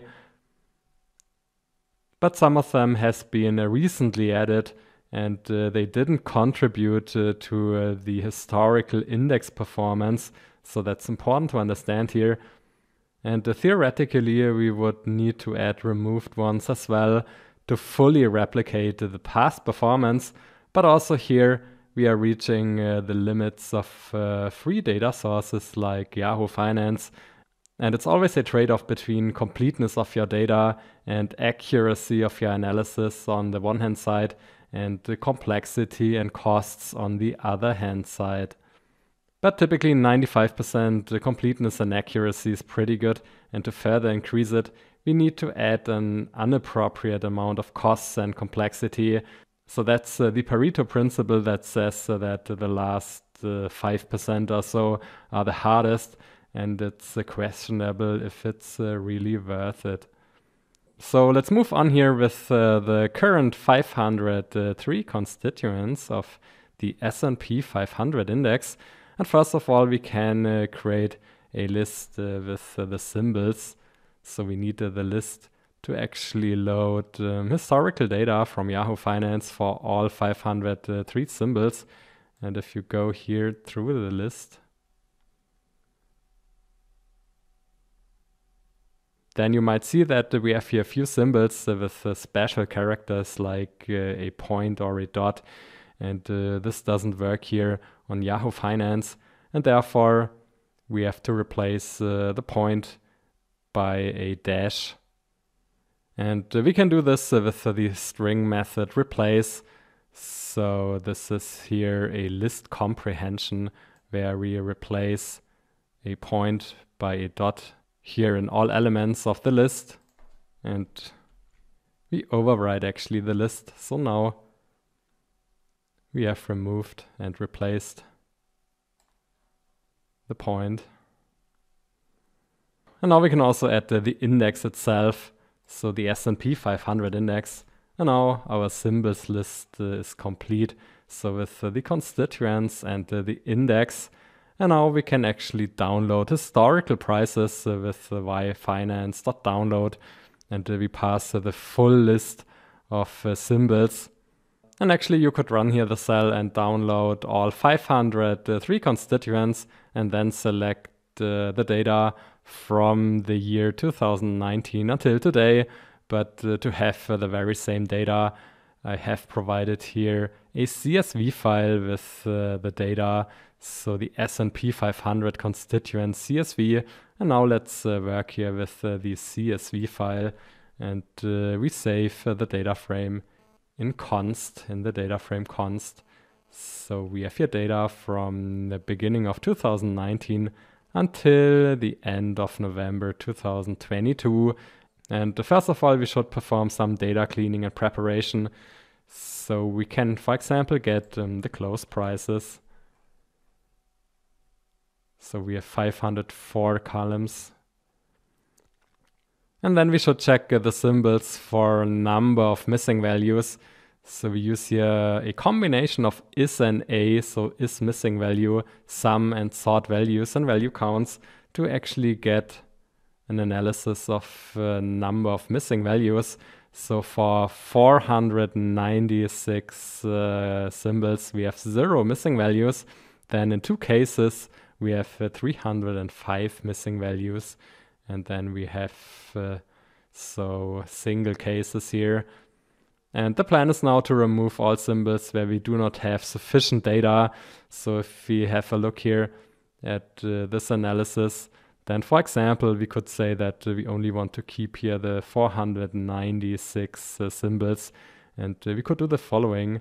So we can use drop an A and then set access to 1. So we want to drop all columns where we do have more than 1 missing value. So the threshold is the number of days minus 1. So only 1 missing value allowed.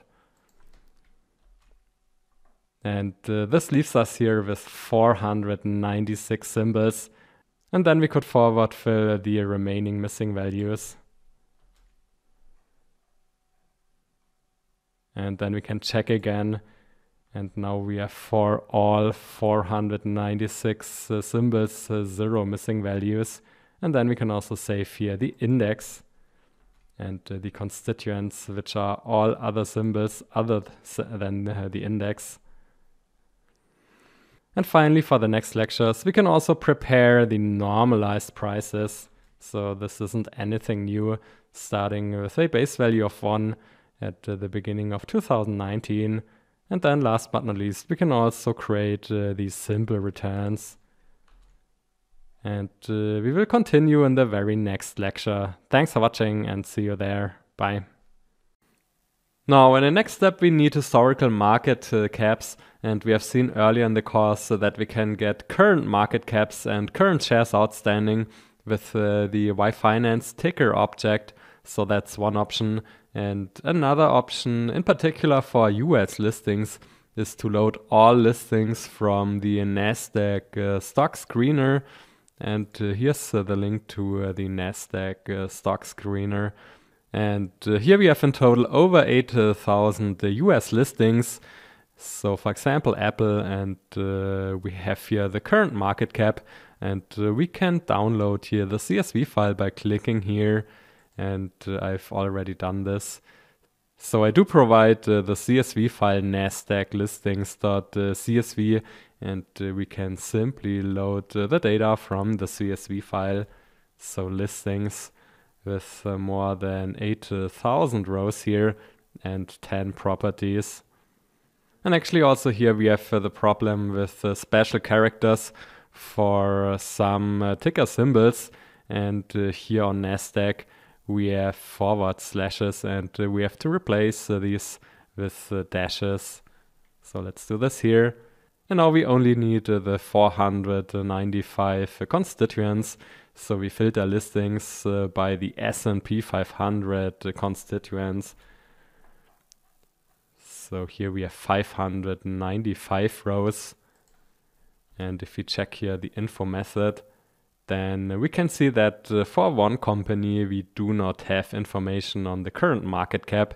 So we have one missing value here, and we can actually filter listings for the company where we don't have information on the market cap. So it's the Brown-Forman Corporation. And therefore we can't use it here unless we search for the market capitalization elsewhere. But now let's simply remove here the ticker symbol, so BF-B. So let's drop here the symbol from listings and also from the constituents list. So before we had 495 and now we have 494. So let's check again here listings.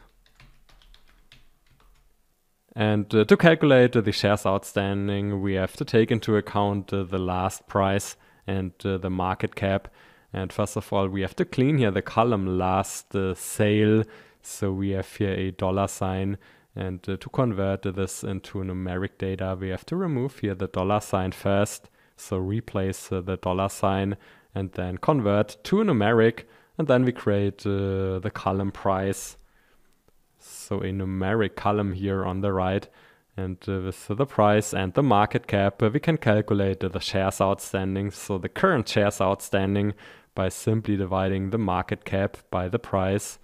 And we add the column shares, so the number of shares outstanding here on the right. And then let's extract the Panda series shares, so the shares outstanding. And then we can calculate the market capitalization for all stocks over time. And also here it's important to understand that this is an approximation, because we assume that the shares outstanding remain constant since 2019, which is not the case for all stocks. But it's a good approximation to actually get the right order of magnitude. And to calculate the market cap over time, we simply can multiply the close prices with the shares outstanding. So now here we have the data frame market cap over time for all 494 constituents. And actually we can check the current market caps and sort the companies or the stocks from high to low, and it's no surprise that Apple and Microsoft have the highest market capitalizations, followed by Google and Amazon. And now in the next step, we can also calculate the total market cap of the S&P 500 index over time. And it's best to just visualize this here. So this is the total market cap over time. And we will continue here in the very next lecture. Thanks for watching and see you there. Bye. Now, before we move on with constructing tracking portfolios, let's analyze how well single stocks can track the S&P 500 index, so the tracking quality of single stocks. And in total, we have 494 single stocks. And let's see how good these stocks can track the index. And we need the single returns, which we still have here. And then once again, we have here the little helper function tracking that actually calculates the annualized tracking error and the annualized active return. And it returns the summary data frame. And we have to pass a returns data frame, and we have to specify the name of the index. So we pass here returns, and the index is actually the S&P 500 index. And by doing so, we calculate the tracking error and the active return for all constituents, and also for the index itself. And it's no surprise that there's zero tracking error and zero active return for the index. And now let's actually sort the tracking errors from low to high. So we have here the index itself, and then we have with the lowest tracking error Berkshire Hathaway. So this is a company that actually invests in other companies. So it's no surprise that a company that is similar to a fund, so that invests in other companies, has the best tracking error here. And then we have the lowest tracking error. It's the Pacific Gas and Electric Company. So with a tracking error of 81% compared to 13% of Berkshire Hathaway. And we can also visualize this. So we can compare the normalized prices of the index, then Berkshire Hathaway and the Pacific Gas and Electric Company. So we have here in blue the index and in green Berkshire Hathaway with the lowest tracking error, and the Pacific Gas and Electric Company with the highest tracking error. And while Berkshire Hathaway clearly co-moves here with the index, so we can clearly see here that there's hardly any correlation of the Pacific Gas and Electric Company with the index. So there's actually almost no link here. And we can summarize that even the best tracking single stock is not really great for index tracking. So still we have a tracking error of 13%. And to really track an index, we need a tracking portfolio. And that's the plan for the next lectures. Thanks for watching and see you there. Bye. Alright, let's start with a tracking portfolio example. And in total, we have a set of 494 stocks. And for example, let's pick 50 stocks, so only 10% of the total index, to create a tracking portfolio. So 50 stocks in the tracking portfolio.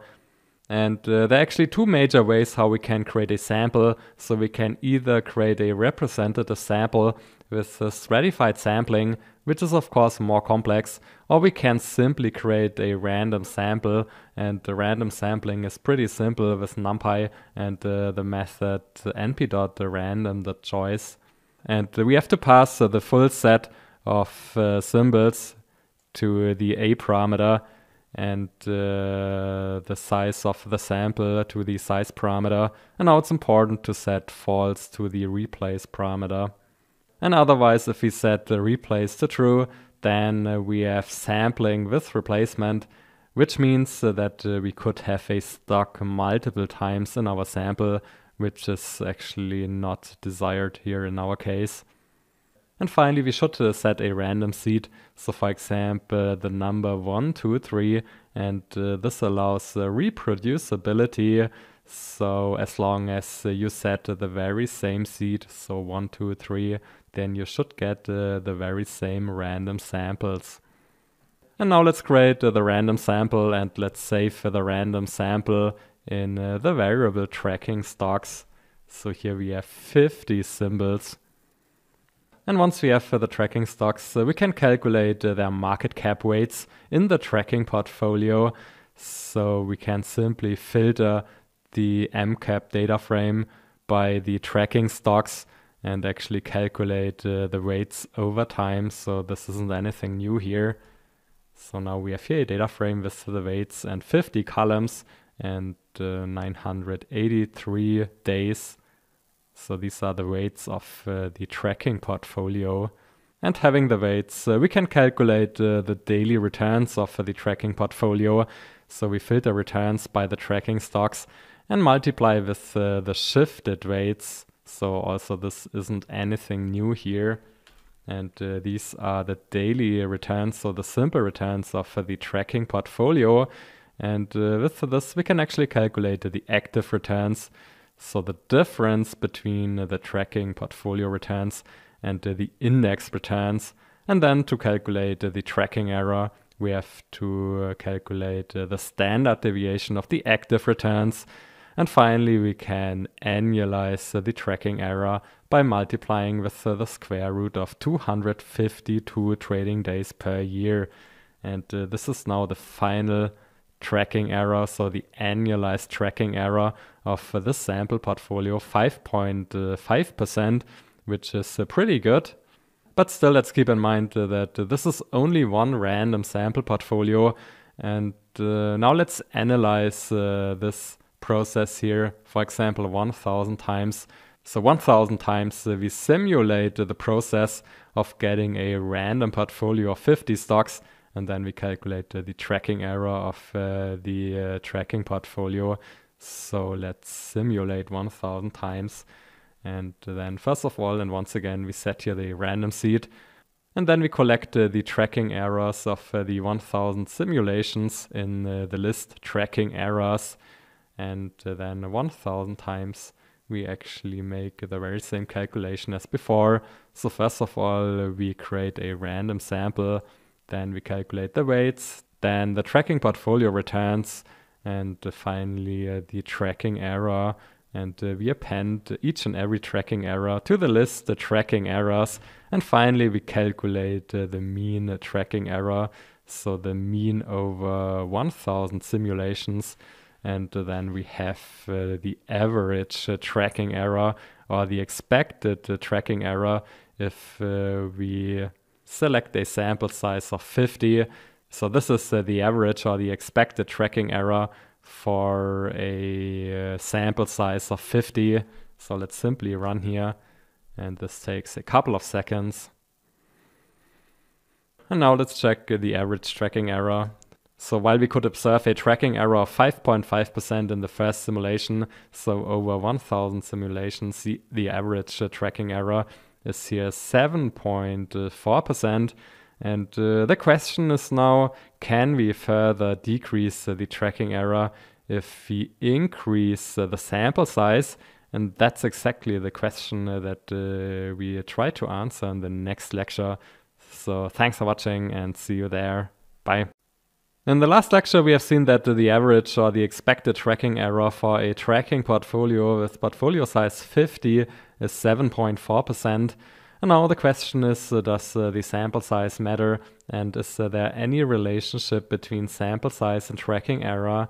And intuitively, the relationship should be as follows. So the larger the sample size, the lower the tracking error. But let's further analyze this with some more advanced Python simulations. And the goal is now to perform the very same analysis for different sample sizes. So for example, for sample size 1, 11, 21, 31, and so on. And again, and still we have 494 constituents.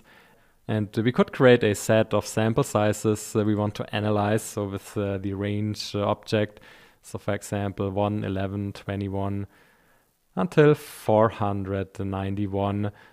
And actually, as this requires more computational power, we should reduce the simulations per size here. So for example, 100 simulations for each and every size should be sufficient to actually get the relationship, sort of the general relationship. And then once again, we set a random seed for reproducibility. And then we have here the 2 for loops, so to say a nested for loop. And we check for each and every size actually the expected tracking error.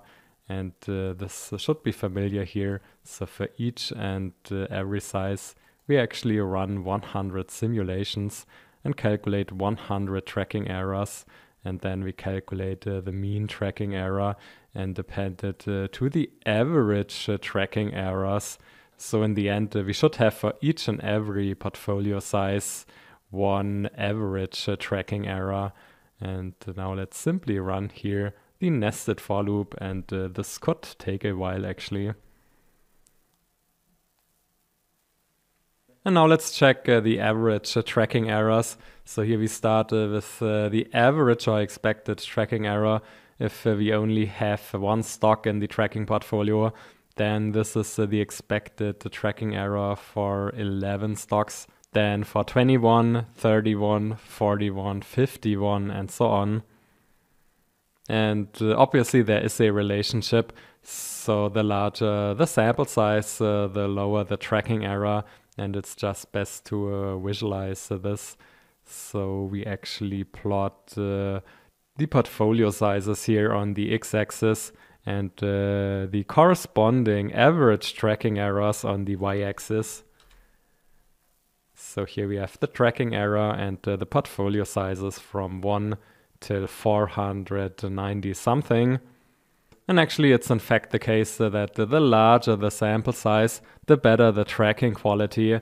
So we can minimize the tracking error if we just increase the portfolio size. And it's also getting clear that the marginal benefits of adding more stocks to the sample is decreasing. So if we increase the portfolio size from 1 to maybe 20 or 30, then we can significantly reduce the tracking error. But if we further increase the size from 30 to 500, then the decrease in the tracking error is a lot lower, so decreasing marginal benefits. And the question is now, what's the right portfolio size? And there's actually no right or wrong, because there's always the trade-off between minimizing the portfolio size and minimizing the tracking error. And it's reasonable to select a portfolio size here when the graph is getting flatter, so when the marginal benefit decreases.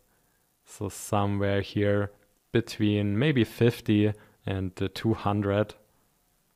And I will demonstrate an example in the next lecture. Thanks for watching and see you there. Bye. In the last lecture, we have seen that we can significantly reduce the tracking error with a sample size of 30, 50, or even 100. And now let's assume that our target is to bring the expected tracking error below 5%. And this means that the sample size should be at least around about 110.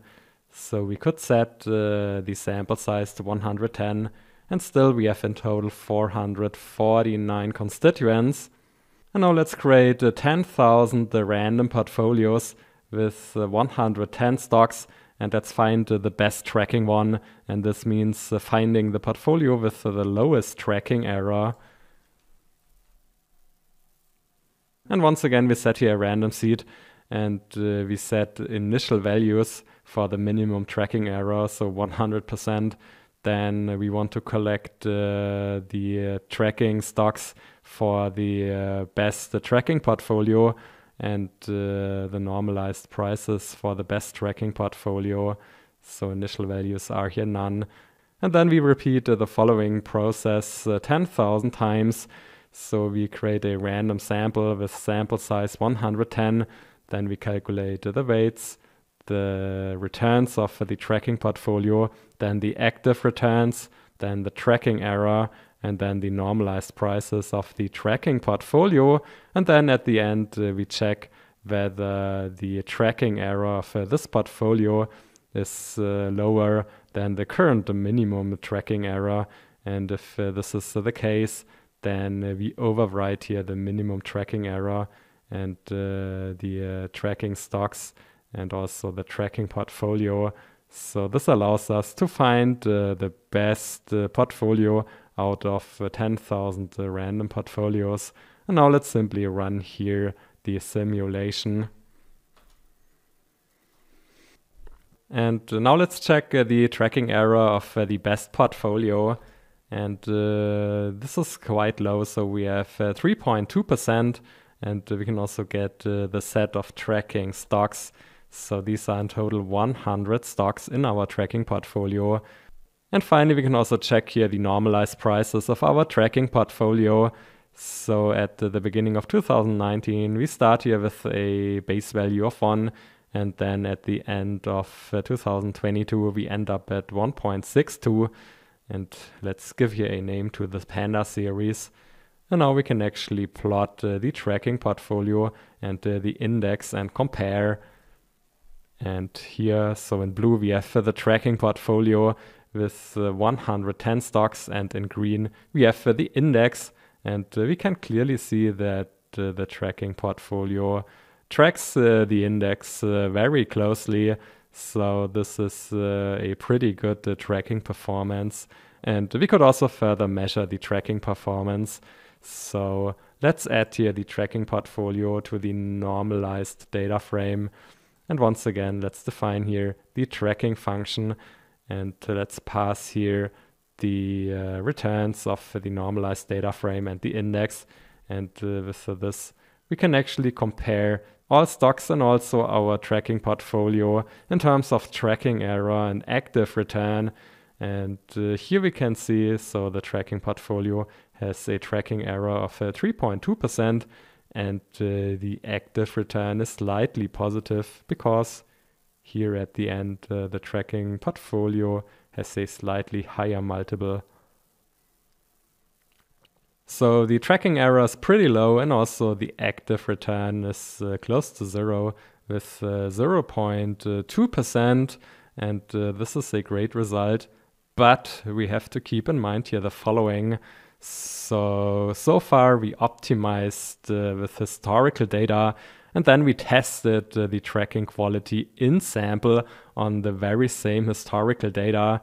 But what we are actually interested in is whether the tracking portfolio tracks the index well also in the future. So we can't benefit from a great tracking quality in the past or in sample. And the problem with this approach is that very likely we overestimate the tracking quality. And the better approach is now to also test the tracking quality on future outsample data. And this is also called forward testing. And we will perform optimization and outsample testing in the next lecture. Thanks for watching and see you there. Bye. In the last lecture, we have learned that we should test the tracking quality of our tracking portfolio on outsample data, and this is also called forward testing. And now we could either wait weeks or months until we have sufficient data to make an outsample test, or we simply split the historical data period into two sub-periods, so the optimization period and the testing period. And in the optimization period, we try to find the optimal tracking portfolio. And then in the testing period, we test the outsample performance of the tracking portfolio. And the outsample performance is the more realistic performance if you want an estimation for the future performance of the tracking portfolio. And we still have the full data set from 2019 until November 2022. And we could split the data somewhere in the middle. So for example, in June 2021. So we have here the optimization period from 2019 until June 2021. And then the testing period from July 2021 until the end of 2022. And with the start and the end, we can actually filter any time series data frame. So like, for example, the market cap data frame, so from the start to the end. So in this case, from the beginning of 2019 until the end of June 2021. And now let's perform the optimization on data from 2019 until mid of 2021. And still we stick here to the sample size of 110 stocks. And we pass the optimization start to the variable start and the optimization end to the variable end. And now this is essentially the very same code as before, but now when it comes to selecting here data in data frames, then we use here the log operator or accessor from the start to the end and the tracking stocks. And also here returns from the start to the end using the tracking stocks. And once again with this, we can find the best portfolio out of 10,000 portfolios. And this time in the time period 2019 until 2021. So let's run here the optimization. And now let's have a look at the minimum tracking error. So it's 3.0%. But we should keep in mind that this is based on an in-sample test. And this is maybe not the realistic number for the forward-looking tracking error of that portfolio. And then we can also check here the stocks. So we have here 110 stocks in our tracking portfolio. And then we also have the normalized prices of the tracking portfolio. And let's give a name here to the Panda series. And now let's concatenate normalized prices of the tracking portfolio and of the index from start to end. And we save it in the variable opt. So both are starting here at the beginning of 2019 with a base value of 1. And they end here very closely. So we have 1.69 versus 1.71. So it seems that the tracking portfolio has a slightly negative active return. And we can also make the corresponding plot here.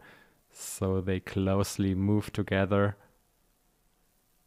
And we can also measure the tracking error and the active return. So we have an active return of minus 0.2% and a tracking error of 3%. But again, these metrics are based on an in-sample test. And now it's better to actually also perform an out-sample test. So for the period from July 2021 until November 2022.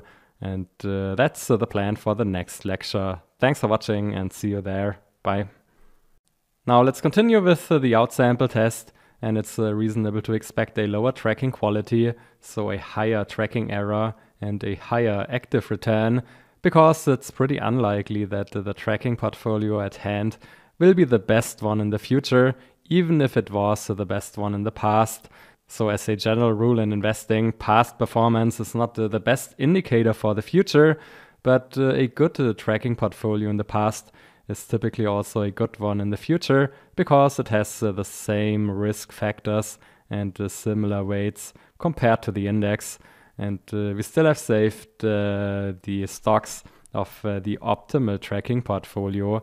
And now we change start and end to the testing periods. And then we can simply calculate the weights of the tracking portfolio and then the returns of the tracking portfolio, the active returns, so the tracking error, and also the normalized prices of the tracking portfolio in the testing period. So let's check here the tracking error, and let's recap that in sample it was 3.0%, and now out sample the tracking error is 3.5%. So the outsample tracking error is higher, but it's still pretty good actually. And we have saved the daily returns of the tracking portfolio in tracking returns. And let's give a name here to the Panda series. And let's concatenate the daily returns of the tracking portfolio and the daily returns of the index and save it in test. So here we have the daily returns. And we can simply pass here test to tracking to actually get the tracking error and the active return. So once again, the tracking error here out sample is 3.5% and now we have a slightly positive active return of 0.8%. And now we can also visualize this. So with the normalized prices, so we start with the one at the beginning of July, and we end at 0.95 and 0.93. And let's simply plot this here. So in blue we have the tracking portfolio, and in green we have the index. And they closely move together also here in the outsample period, in the testing period. So this is great. And we can conclude that typically we have a higher tracking error and also a higher, so either positive or negative active return in the outsample test. So we should definitely perform an outsample test. And typically optimization leads to pretty good and pretty low tracking errors. However, the active return can deviate from zero, and to further reduce the active return, so we could combine optimization with stratified sampling instead of random sampling. And of course, another way to reduce the active return is actually taking a larger sample size. So let's recall that here we only have 110 out of 503 stocks. So this was passive investing and index tracking. Thanks for watching, and see you in the next lectures. Bye. Now let's start coding, and we need pandas, NumPy, and also matplotlib. And now we load a little data set with 8 stocks from the CSV file stocks.csv. So here we have the daily close prices since July 2017. So here we only have 8 stocks: Apple, Boeing, Disney, General Electric, JP Morgan, Microsoft, Tesla, and Walmart. And actually I only selected here 8 stocks for demonstration purposes, so this makes it easier to explain and understand. But of course you can also create, analyze, and optimize portfolios with hundreds or even thousands of stocks. So this is just for simplification and demonstration purposes. And as we are creating portfolios with portfolio returns, also in this section, we should work here with simple returns. So these are the daily simple returns. And then we can also calculate the annualized risk and return for the 8 stocks with the function annualized risk and return. So it assumes here simple returns, and it calculates the annualized risk and the compound annual growth rate. And now let's pass here the returns starting from the second row. So this is just for comparison purposes. So later we will lose the very first row, and therefore also here we calculate the annualized risk and the annualized return based on daily returns starting with the second row. And here we have the annualized risk and the compound annual growth rate. And we will continue in the very next lecture. Thanks for watching, and see you there. Bye. We still have saved the daily returns. And now let's create some random portfolios. And random in a sense that the weights of the 8 constituents are just random. So neither price weighted, nor equally weighted, nor value weighted. And with NumPy, it's really simple to create random numbers that can be turned or converted into random weights that sum up to 1. And first of all, we have to define the number of assets. So in total, we have here 8 constituents. And then, for example, we could simulate and create 10,000 random portfolios. And this means that in total, we need to simulate 80,000 random weights. And first of all, we should set here a random seed to make it reproducible for you. And then we can actually create 80,000 random floats between 0 and 1. So that's what np.random.random does. So creating random floats in the interval between 0 and 1. And then we can reshape the NumPy array with 80,000 elements into a matrix with in total 10,000 rows and 8 columns. So here we have the matrix, and the shape is 10,000 rows and 8 columns. And each row here is one portfolio with 8 weights. And currently these weights do not sum up to 1. So this is pretty clear here. But now by dividing all elements in a row by the sum of the row, we can actually turn the numbers, the random numbers, into weights that sum up to 1. So matrix divided by the sum per row actually makes the portfolio weights that sum up to 1. So here's the first portfolio, and the 8 weights sum up to 1. And we can also double check this here. So now they sum up to 1. And now let's further inspect the very first portfolio here. So at index position 0.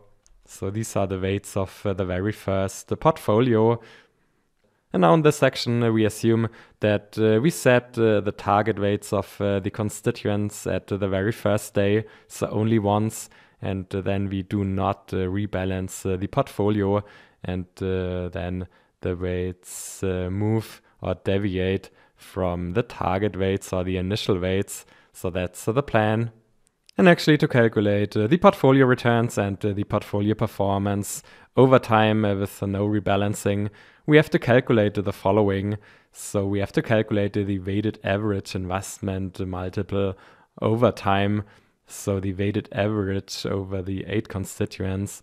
So first of all, we calculate the invested multiple over time for each and every instrument. So this can be done with add1 and comprod. And then we actually calculate the weighted average by multiplying with the weights and then summing up per row. So let's have a look here. So this is the investment multiple over time for the portfolio without rebalancing. So it starts at a base value of 1 on the 4th of July. And then after 5 years, we end up with a multiple of 3.53. And actually there's also a method that aggregates here the multiplication and the sum. So to calculate the weighted average, and it's actually the dot product. So we can simply calculate the weighted average with the dot product passing here the weights, and this gives the very same normalized prices over time. And now we can also double check if and how the weights of the constituents change over time. So we can get actually the initial weight after 1 day.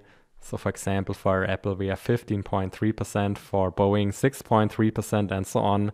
And then we can also get the final weights. And Apple slightly increases from 15.3 to 16.4%. And Boeing decreases from 6% to 1%. And this actually depends on the performance. And actually we can summarize here that we do not have active rebalancing here, and the weights deviate from the initial or the target weights as the prices move. And the rule is here pretty simple. So the weights of outperforming stocks increase over time. So for example here, Apple is slightly outperforming, and therefore the weight increases over time. And the weight of underperforming stocks decrease over time, as we can see here for Boeing. And actually this can also be seen as a momentum trading strategy. So we increase weights for successful stocks and we decrease weights for unsuccessful stocks. And this is called a momentum trading strategy. So even if we are here in portfolio investing, we can't fully separate this from trading. So this is portfolio investing without rebalancing. But this also includes a momentum trading strategy as long as we do not rebalance the portfolio. And finally, we can also measure the annualized risk and return of the first portfolio. So we have a pretty high compound annual growth rate, 29%, and also a pretty high risk. And finally, it's worth mentioning that a portfolio without rebalancing is getting more and more concentrated. So before we had these weights, and the most concentrated position was in Tesla, 19%. And as Tesla showed a pretty good performance in the 5 years period, then after 5 years, we have a very concentrated position in Tesla, so 58%. So this was just one random portfolio, and we will analyze the other 9,999 random portfolios in the next lecture. Thanks for watching and see you there. Bye. Alright, let's continue with many portfolios, and we still have the weights for all 10,000 random portfolios here in the matrix weights. And then we can calculate normalized prices for all portfolios with vectorized pandas code. So first we calculate normalized prices over time for these single stocks, and then we weight by the initial target weights with the dot method. So that's pretty simple. And here we have normalized prices for 10,000 portfolios. So we have 10,000 columns and 1,257 days. And for example, the first portfolio, so we start at a base value of 1 here on the 4th. And then after 5 years, we end up at 3.53. But this is only one random portfolio out of 10,000. And then we can calculate these simple returns for all 10,000 random portfolios. And then we can pass the portfolio returns to annualize the risk and return. And we save the summary in portfolio summary. So here we have now the annualized risk and the compound annual growth rate for 10,000 random portfolios. And we still have saved here the summary for the constituents. And now we can plot actually the random portfolios together with the constituents in a risk return framework. So let's simply have a look here. So in red, we can see here the cloud of random portfolios. And in black, we have the constituents. So Tesla here, Walmart here, Boeing here. And already here we can see that by creating portfolios, we can create risk return profiles that we can't get with single constituents. So for example here, less risk or more return. And we will go more into the details in the next lectures. Thanks for watching and see you there. Bye. So we have 10,000 random portfolios here in our mean variance framework or risk return framework. And now we need another metric that takes into account risk and return. So the higher the return, the better, and at the same time, the lower the risk, the better. And graphically, this means that being here on the upper left corner is favorable, so a high return and a low risk. And being here on the lower right corner is not really good, so high risk and low return.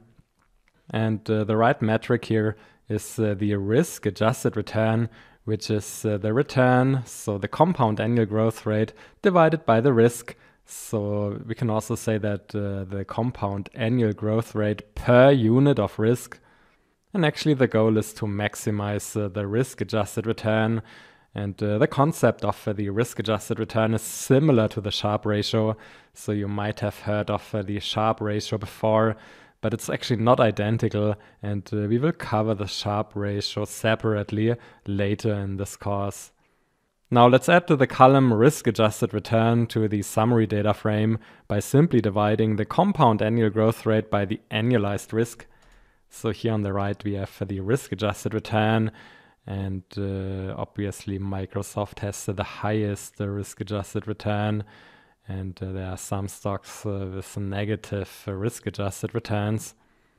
And then let's also add the column risk-adjusted return to the 10,000 random portfolios.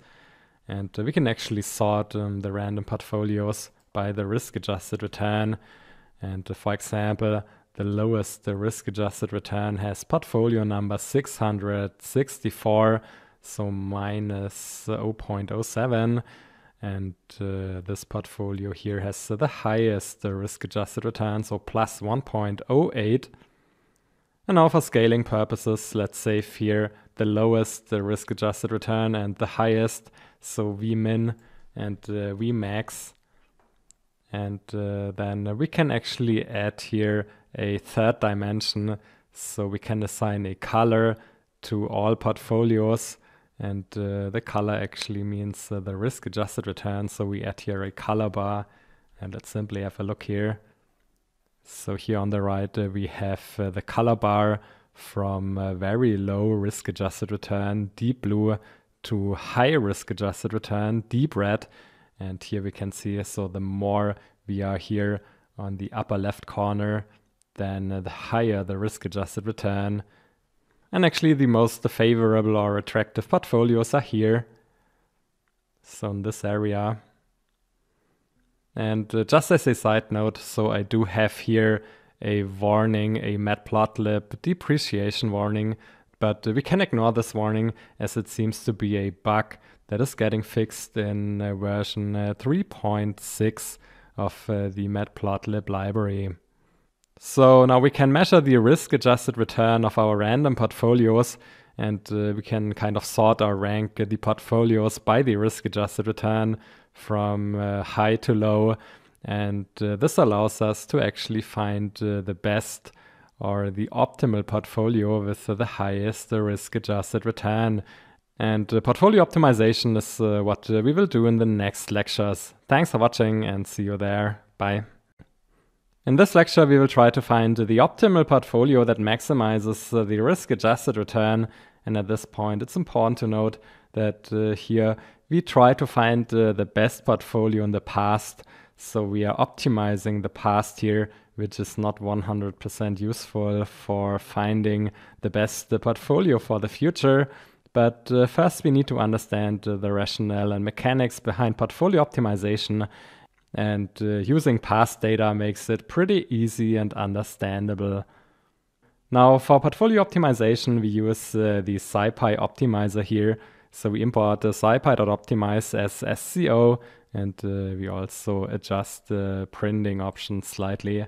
And still we have saved here the simple returns for the 8 constituents.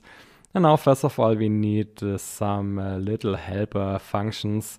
So we have here the function portfolio returns, where we have to pass the weights of the 8 constituents, and then portfolio return, the function returns the compound annual growth rate of the portfolio. So to sum up, the user-defined function portfolio returns calculates the portfolio compound annual growth rates based on the weights.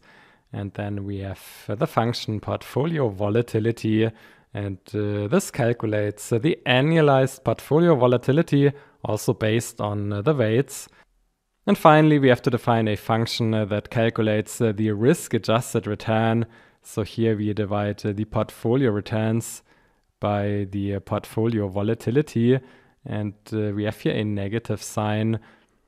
And the reason for this is pretty simple. So actually, we want to maximize the risk-adjusted return, but the SciPy optimizer can only minimize functions, and therefore this is a little trick. So we calculate negative risk-adjusted returns, and therefore we try to minimize the negative risk-adjusted returns. So SciPy optimize only supports minimization and not maximization.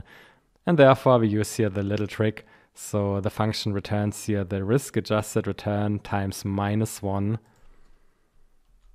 And then we can move on, and still we have 8 assets. And we have to define a starting point of our optimization. And the simplest starting point is actually equal weights. And we can create 8 times 1 divided by 8 with np.full. So here we have an array with the equal weights, so 12.5%, 8 times.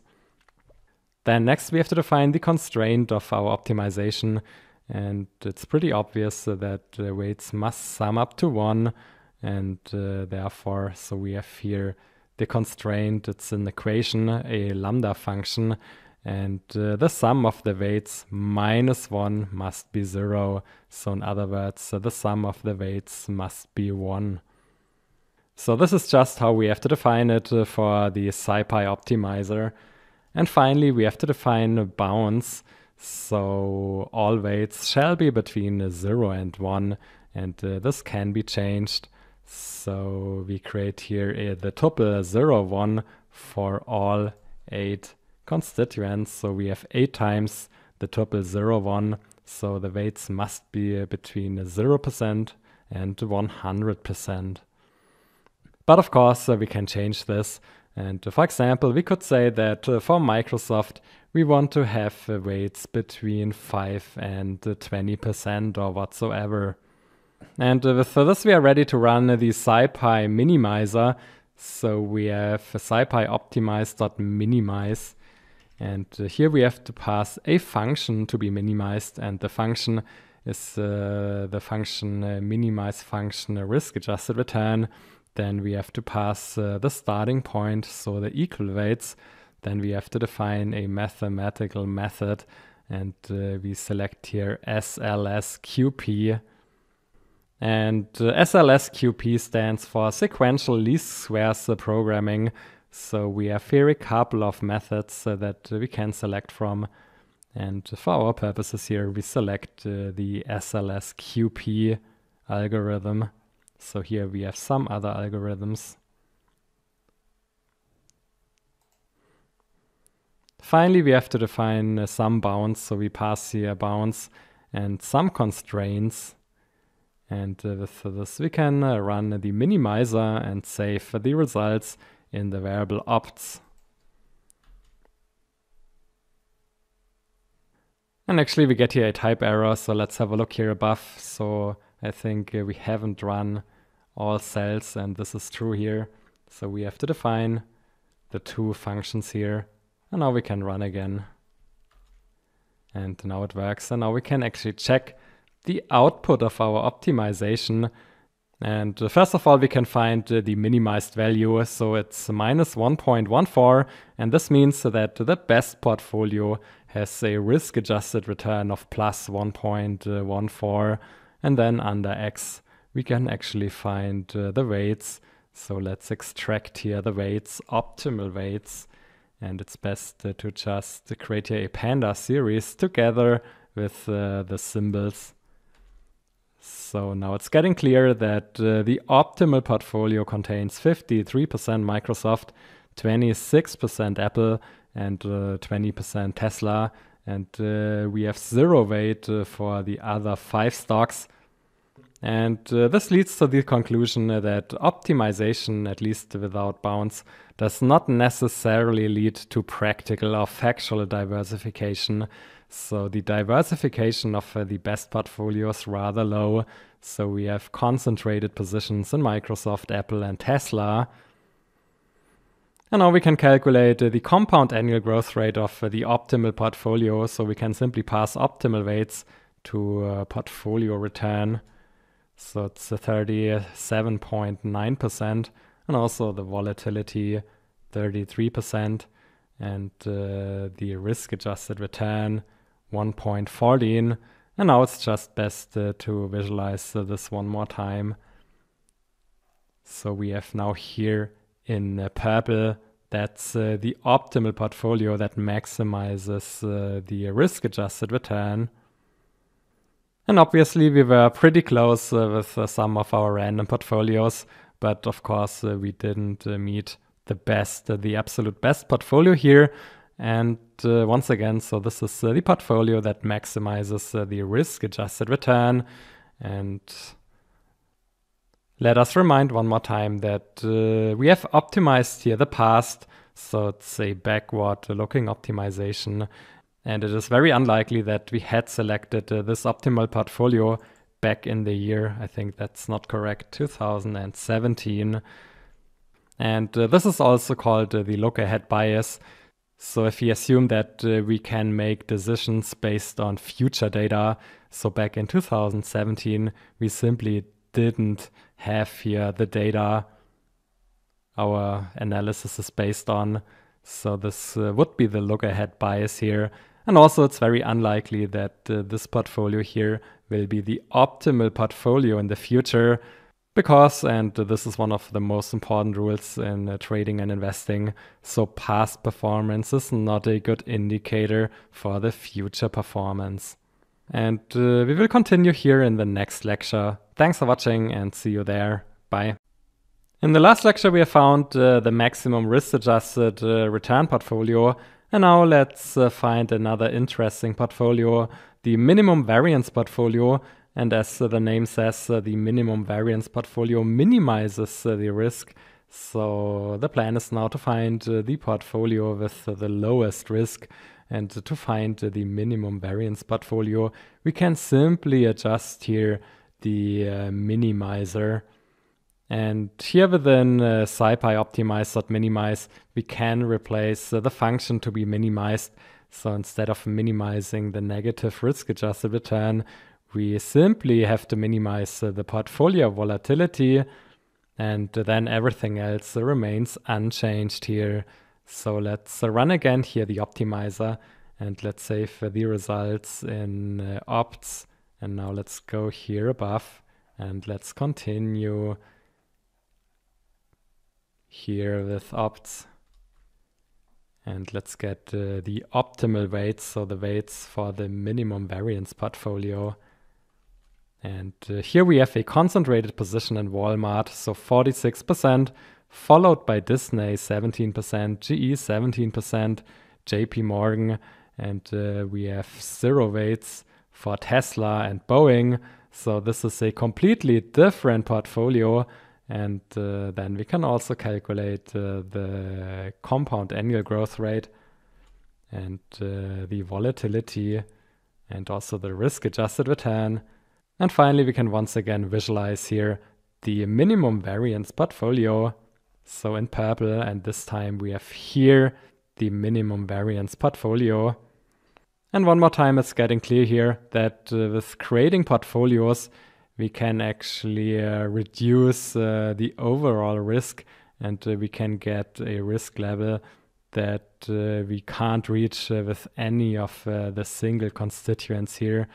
So Walmart is the least risky stock, but still the minimum variance portfolio has considerably less risk than Walmart.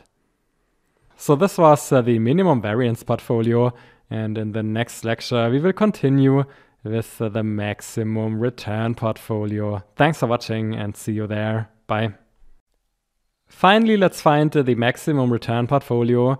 And intuitively, the maximum return portfolio should consist of only one stock, so 100% of the stock with the highest return. And in our case, this is here Tesla. So we would expect the maximum return portfolio exactly here, 100% of Tesla.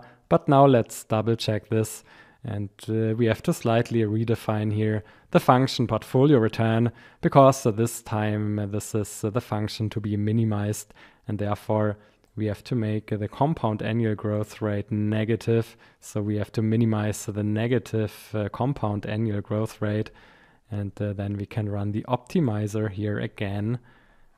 And let's go up and let's run here the other code. So here we have opts, and then we can check for the optimal weights. And it's no surprise that here we have 100% Tesla. And one more time we can calculate the return here. So 59%. And the volatility and the risk-adjusted return. And let's create here the plot one more time. And now we can see here that the maximum return portfolio is identical to 100% Tesla. Thanks for watching and see you in the next lecture. Bye. In the last couple of lectures, we have identified 3 special portfolios. The optimal portfolio then maximizes the risk-adjusted return, then the minimum variance portfolio, and finally the maximum return portfolio, which is not really a portfolio. And all 3 portfolios have one thing in common.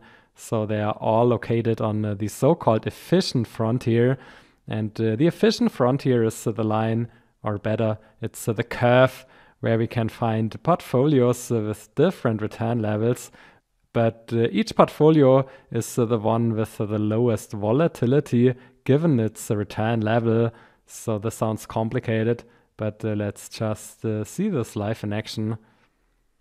And we still have saved here the simple returns of the constituents. And once again, let's define here the helper functions.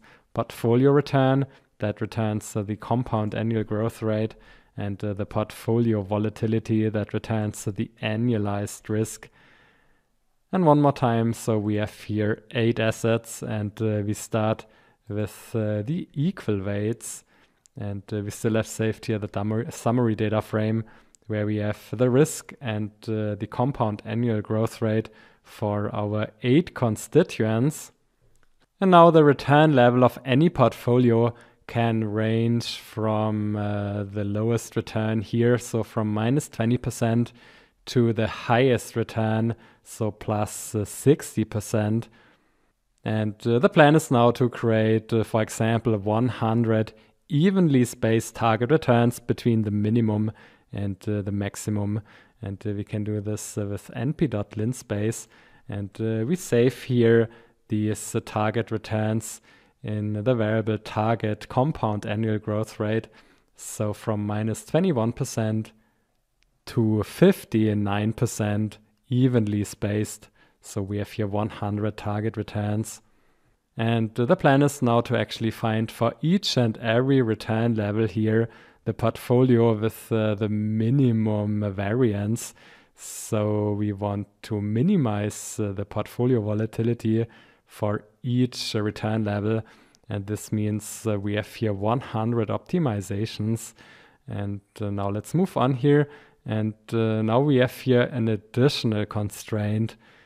So the sum of weights not only must sum up to 1, so the sum minus 1 equals 0, but as a second constraint, so the portfolio return must equal the target return, or in other words, so the portfolio return minus the target return must be 0.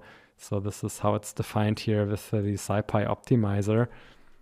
And still the bounds are between 0 and 1 for each and every constituent. And now let's create an empty list volatilities.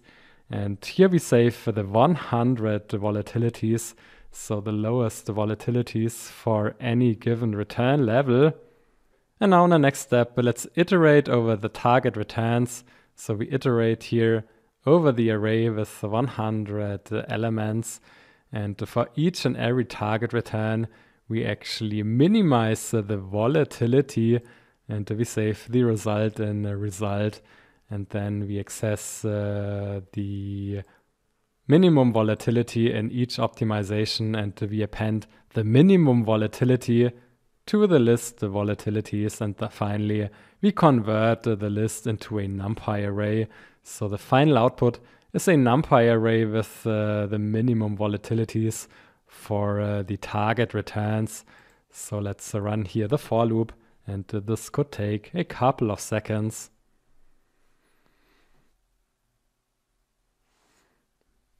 And now let's inspect the NumPy array volatilities.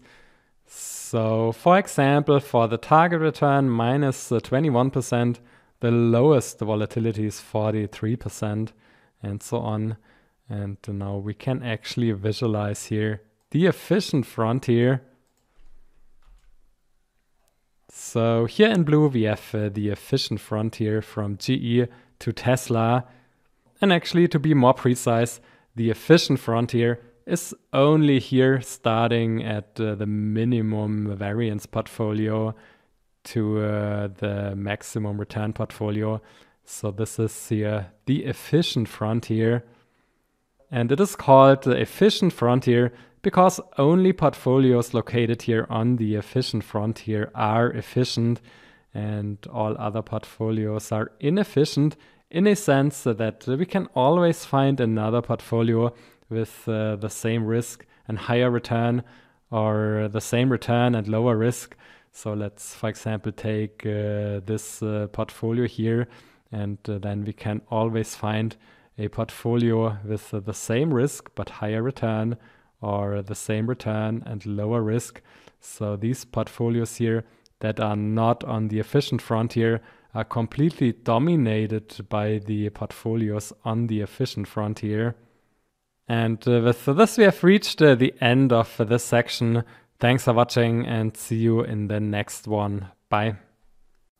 So far we have analyzed equity portfolios without rebalancing, and this means we had initial target weights and then the weights moved or slipped away from target weights over time, so as prices change. Now, portfolio rebalancing is an essential part in portfolio investing and portfolio management, and therefore let's perform the very same analysis and optimization as before, but now with daily rebalancing. And I'm now here in Notebook 5, Equity Portfolios with daily rebalancing. And essentially here we have the very same code as in Notebook 4 with very few modifications. And changes have to be made whenever we calculate portfolio returns. So let's go through the notebook here and let's identify the code that has to be changed. So here we calculate or create random portfolios. And then here we actually calculate the portfolio return. And instead of weighting the normalized prices over time, which leads to portfolio returns without rebalancing, now we calculate the weighted average simple returns and assuming daily rebalancing here. So we have returns and then we multiply with the weights and sum up. And also here we can aggregate these two steps into one step with the dot product. And with this code, we implicitly assume active rebalancing. So the weights are getting restored to initial or target weights at the end of each day. So it assumes that at the end of each day, we rebalance. And this means selling daily winners to actually, again, reduce their weights and buying daily losers to increase the weights back to the initial target weights. And this is also defined as a contrarian trading strategy. So once again, we can't fully separate portfolio investing and trading, and daily rebalancing or rebalancing in general contains actually a contrarian trading strategy. So we sell winners and we buy losers. And now let me just run here the code and then let's inspect one more time. So I've run the code here, and here we have the optimal portfolio that maximizes the risk-adjusted return. And I can tell you that here the return of this portfolio with rebalancing is slightly higher.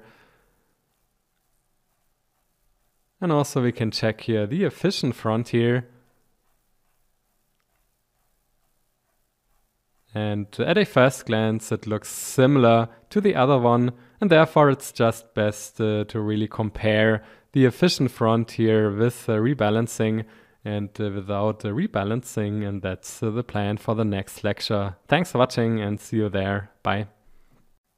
Now let's compare the efficient frontier with and without rebalancing, and for simplicity reasons I just copied and pasted the underlying data for the efficient frontier without rebalancing here into this notebook. So here we have the return levels and then the corresponding minimum volatilities. And then we can visualize the efficient frontier with rebalancing and without rebalancing. So let's simply have a look here. And we have in blue the efficient frontier with daily rebalancing, and in green without rebalancing. And we can clearly observe here an upward shift of the efficient frontier with rebalancing, and an upward shift is always positive because it allows us to get more return for an equal amount of risk or less risk with the same return level. So that's the effect of rebalancing here in this example. But generally we can say that rebalancing always leads to a higher degree of diversification because we restore weights to diversified weights. So we maintain a higher degree of diversification, and this is always positive. And second, active rebalancing automatically includes a contrarian trading. So we sell winners and buy losers. And in our example here, this creates higher profits and it increases the compound annual growth rate. But generally, contrarian trading can be positive or negative. So we might find other examples where we observe a downward shift of the efficient frontier, but the more typical case is an upward shift. Now, there's one important thing that we have ignored so far. So daily rebalancing requires trading, and trading typically triggers trading costs, and we should not ignore the impact of trading costs. So to really and fairly compare rebalancing and no rebalancing, we have to take into account trading costs. And trading costs will always penalize the active rebalancing. So we can assume that with trading costs, the upward shift of the efficient frontier is less significant or lower than without the trading costs. And maybe the efficient frontier with the trading costs is even below the green one. So we don't know and we have to analyze. And that's the plan for the next lecture. Thanks for watching and see you there. Bye. Hi and welcome to this section on portfolio theory and the pitfalls of portfolio optimization. And so far we just optimized the past, but now let's move on with forward-looking optimization. And first we need some more theoretical background and also some math to better understand the effect of portfolio diversification and also the driving forces behind portfolio diversification. And I will also provide some more math tools that allow us to simplify the optimization. So we will use linear algebra. And then the ultimate goal is forward-looking mean variance optimization. And that's probably one of the most misunderstood concepts in investing and finance, where a lot of things can go wrong because there are a couple of challenges and pitfalls. And I want to highlight these problems here in this section. And last but not least, I will also introduce a so-called risk-free asset. So for example, a government bond. And the introduction of a risk-free asset slightly changes our analysis and the optimization. So this is a pretty important section here. Thanks for watching and looking forward to seeing you in the next lectures. Bye. In this section, we will work with a nice little data set for demonstration purposes. So you can find the dataset docs.csv in the download folder. But first of all, let's import pandas, numpy, and also matplotlib. And then let's load the dataset into a pandas data frame df. And here we have in total 8 stocks. So we have Apple, Boeing, Disney, General Electric, JP Morgan, Microsoft, Tesla, and also Walmart. And here we can find the prices. So for the 5-year period from July 2017 until the end of June 2022. So this is the price data, but as always, return data is typically more useful and more meaningful, and therefore we create here the data frame returns with these simple returns. And then we can also simply measure the performance, so the historical performance of these stocks in terms of risk and return with the function annualized risk and return. And this assumes here that we pass a data frame with simple returns. And then we calculate here the annualized risk and the compound annual growth rate.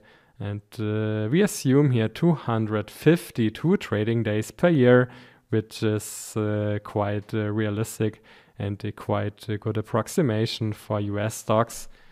So let's save here the user-defined function. And now let's create the summary data frame. So here we have the annualized risk and the return, so the compound annual growth rate for the 8 stocks. And actually, as always, it's just best to visualize the risk-return profile for all 8 stocks here. So let's simply create here a plot with the annualized risk here on the x-axis and the return on the y-axis. And here we can see Tesla, so the highest risk, but also the highest return. And on the other hand side, we can see Walmart with a very low risk, but also a moderate return. And also here the general relationship holds. So more return goes hand in hand with higher risk. And we will continue here in the very next lecture. Thanks for watching and see you there. Bye. In this and the next few lectures, we start with a very simple example. And the most simple case is a portfolio consisting of 2 assets only, so the 2 asset case. And still we have here the summary data frame with 8 assets. And for example, we could select Walmart and Apple, so 2 assets. And then we could also rename here the column headers just to risk and return. And then we can visualize the risk and return profile for the 2 assets. And this is actually the classic situation. So we have 1 asset with moderate risk, but also low return, Walmart. And 1 asset with higher return, but also higher risk, like Apple here.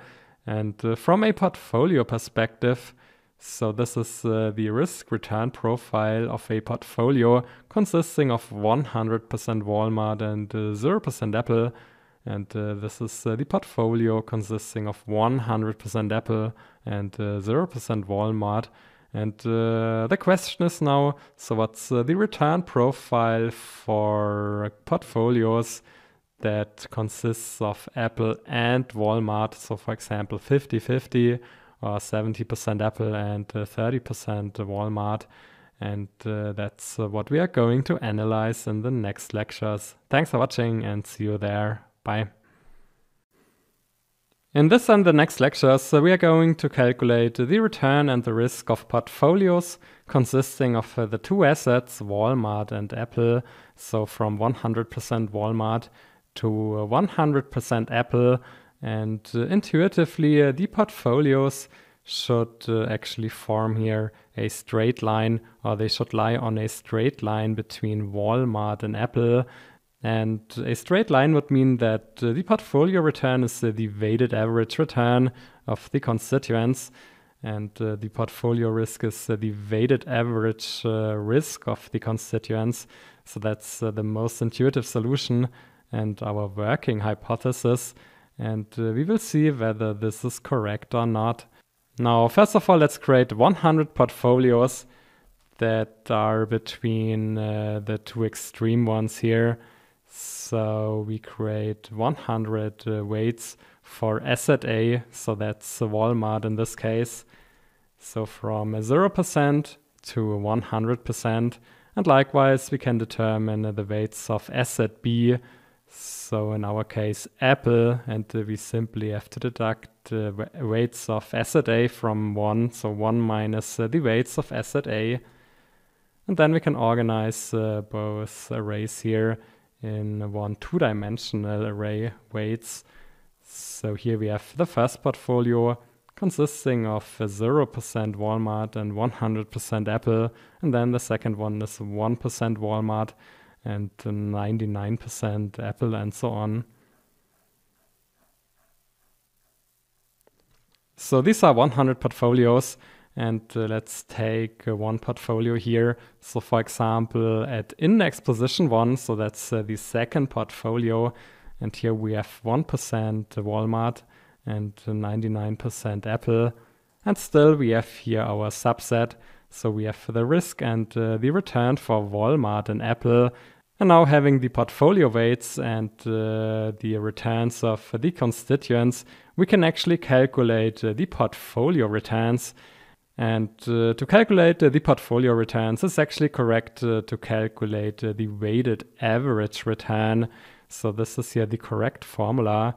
So the portfolio return is equal to the weight of asset A times the return of asset A plus the weight of asset B times the return of asset B. So that's the right formula. And we have 2 different ways how we can calculate it. So we can either simply take here the formula. So taking here the weight of Walmart times the return of Walmart plus the weight of Apple times the return of Apple gives the return of portfolio 2 30.55%. So this is the first option, but coding wise there's an even simpler way how to do it. So we can use vectorized coding, and we can simply calculate here the dot product between the returns and the weights. So the dot product between the Panda series returns and the weights. So this is also referred to matrix or vector multiplication. And no surprise, we get here the very same result. So 30.55%. So this is the return of one portfolio, portfolio 2, but we actually have here a matrix with 100 portfolios and 100 weights actually. And we can simply use here vectorized coding to calculate the return for many portfolios. And also here we use the dot product. So we have subset return dot and then the transposed weights matrix. And by doing so, we get here a NumPy array with all 100 returns for the 100 portfolios. So starting with 30% for the portfolio that only consists of Apple. And finally, if we only have Walmart, then we have 10%. So this was the return. So we can simply calculate the portfolio return by taking the weighted average returns. And in the next lecture, we will continue with the portfolio risk. Bye. Now, finally, let's come back to portfolio risk and how to calculate the risk of portfolios. And we still have saved the weights of the 100 portfolios. And also we have just portfolio 2, so the weights for portfolio 2.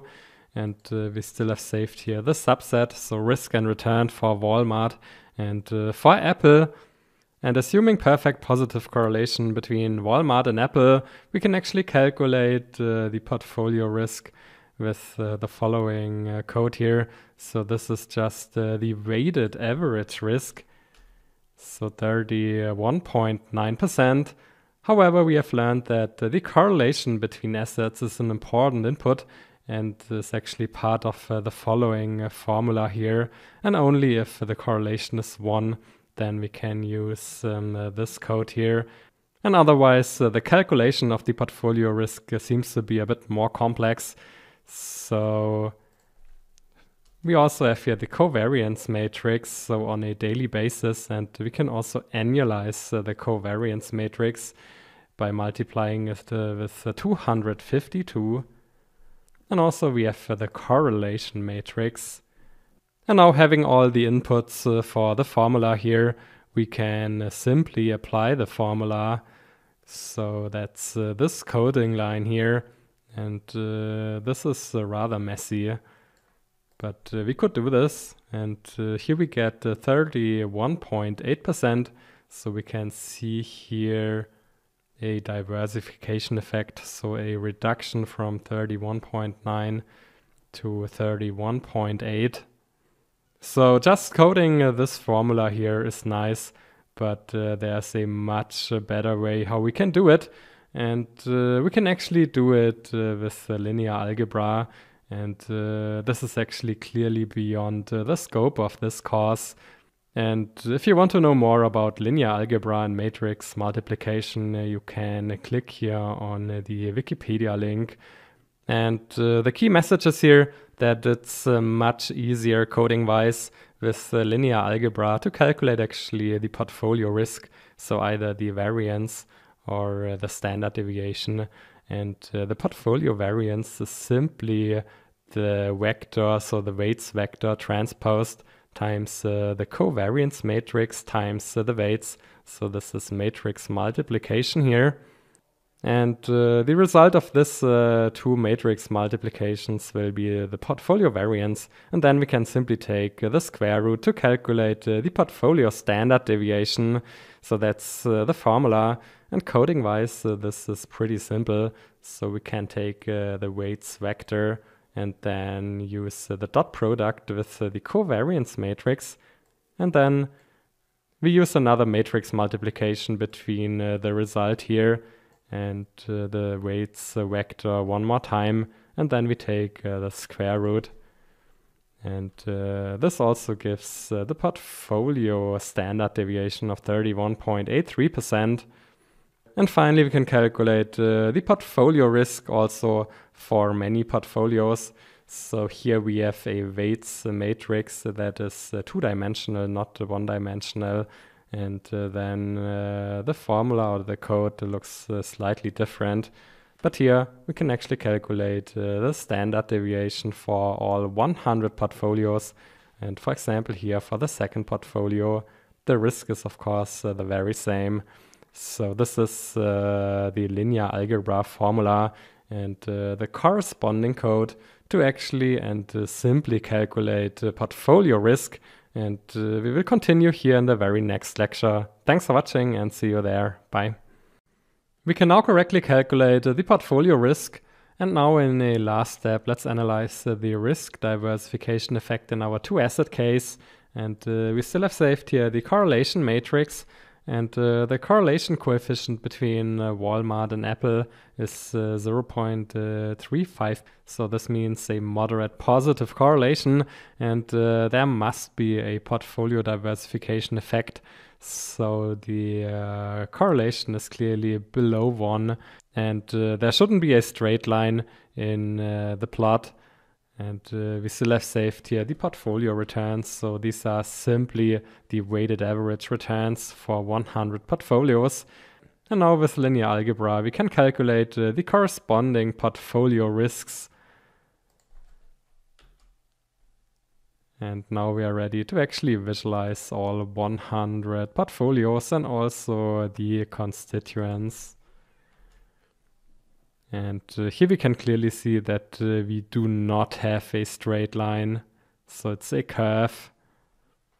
And this is indeed the portfolio diversification effect. So compared to the straight line, each point here is located more to the upper left corner. Now we have visualized the portfolio effect for the correlation coefficient 1, so there's no effect. And 0.3435. And now let's assume various values for the correlation coefficient and let's compare the diversification effect. So we change the correlation coefficient to everything else equal. And for example, we could work with the coefficients -1, -0.5, 0, 0.5, and 1. And here we have the corresponding colors for the graph. And still we have saved the weights matrix with the 100 portfolios.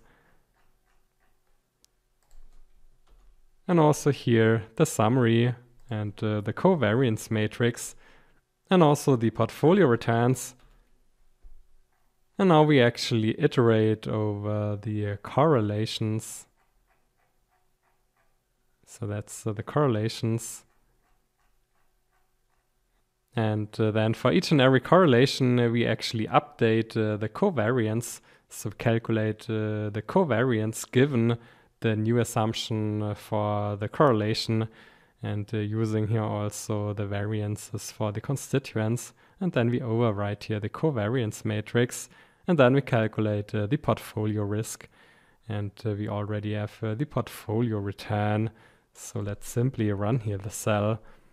And once again here we have Walmart and Apple. And in red we can actually see the portfolios assuming a correlation coefficient of 1. Then in blue we have 0.5. Then in gray we have no correlation. And in yellow -0.5. And finally here in green a perfect negative correlation -1. And we can see here that we reach a portfolio where the risk is 0. And this is also called a perfect hedge. So whenever we combine two risky assets and we receive a portfolio with 0 risk, then this is a perfect hedge. And in the real world, this is very uncommon. And typically we can see perfect hedges in structured products and also in derivatives. And just as a side note, so the return of a perfect hedge is typically very low, so comparable to a government bond, and otherwise there would exist the profitable arbitrage opportunities. So correlation coefficients like -1 and 1 are the extreme cases, but typically for stocks, so the correlation should be somewhere here. And therefore, finally, we can conclude that the portfolio diversification effect is as follows. So we can get more return for the same risk or less risk for the very same return. And market participants also say that portfolio diversification is the only free lunch in the market. So typically higher returns go hand in hand with higher risk. And it's really hard to increase returns and reduce risk at the very same time in the markets. And at least it's not for free, so you need high skills or superior information or whatsoever. But in any case, you can be sure that the portfolio diversification effect is for free. So that's a free lunch, and you just have to take it. And that's maybe the key message here of the entire section. Thanks for watching and see you in the next lecture. Bye. Now let's move on with the multi-asset case. And the key message is that coding-wise we do not have to change anything here. So the linear algebra formulas and the corresponding code works in any case, no matter if we have 2 or 200 assets in our portfolio. And we start here from scratch and import pandas, numpy, and matplotlib. And then we import stocks.csv with the 8 stocks. And then let's first of all consider the 3 asset case with Walmart, Apple, and BA. So let's create here a subset. And then we can calculate the returns and get a summarized data frame with annualized risk and return. And then we can also calculate the annualized covariance matrix. And the plan is now to actually calculate 1 million random portfolios with random weights. So we have 3 assets and 1 million portfolios. And then we can create the matrix with the weights. So this is just repetition here. So here we have 1 million portfolios with the weights that of course sum up to 1. And now let's focus on one portfolio. So the very first one here, where we have 57% Walmart and 23% Apple and so on. So these are the weights. And then given the weights and the returns, we can actually calculate the portfolio returns. So this is simply the weighted average. And the code is the very same as before. So this portfolio returns 11.7%. And now let's move on with portfolio risk.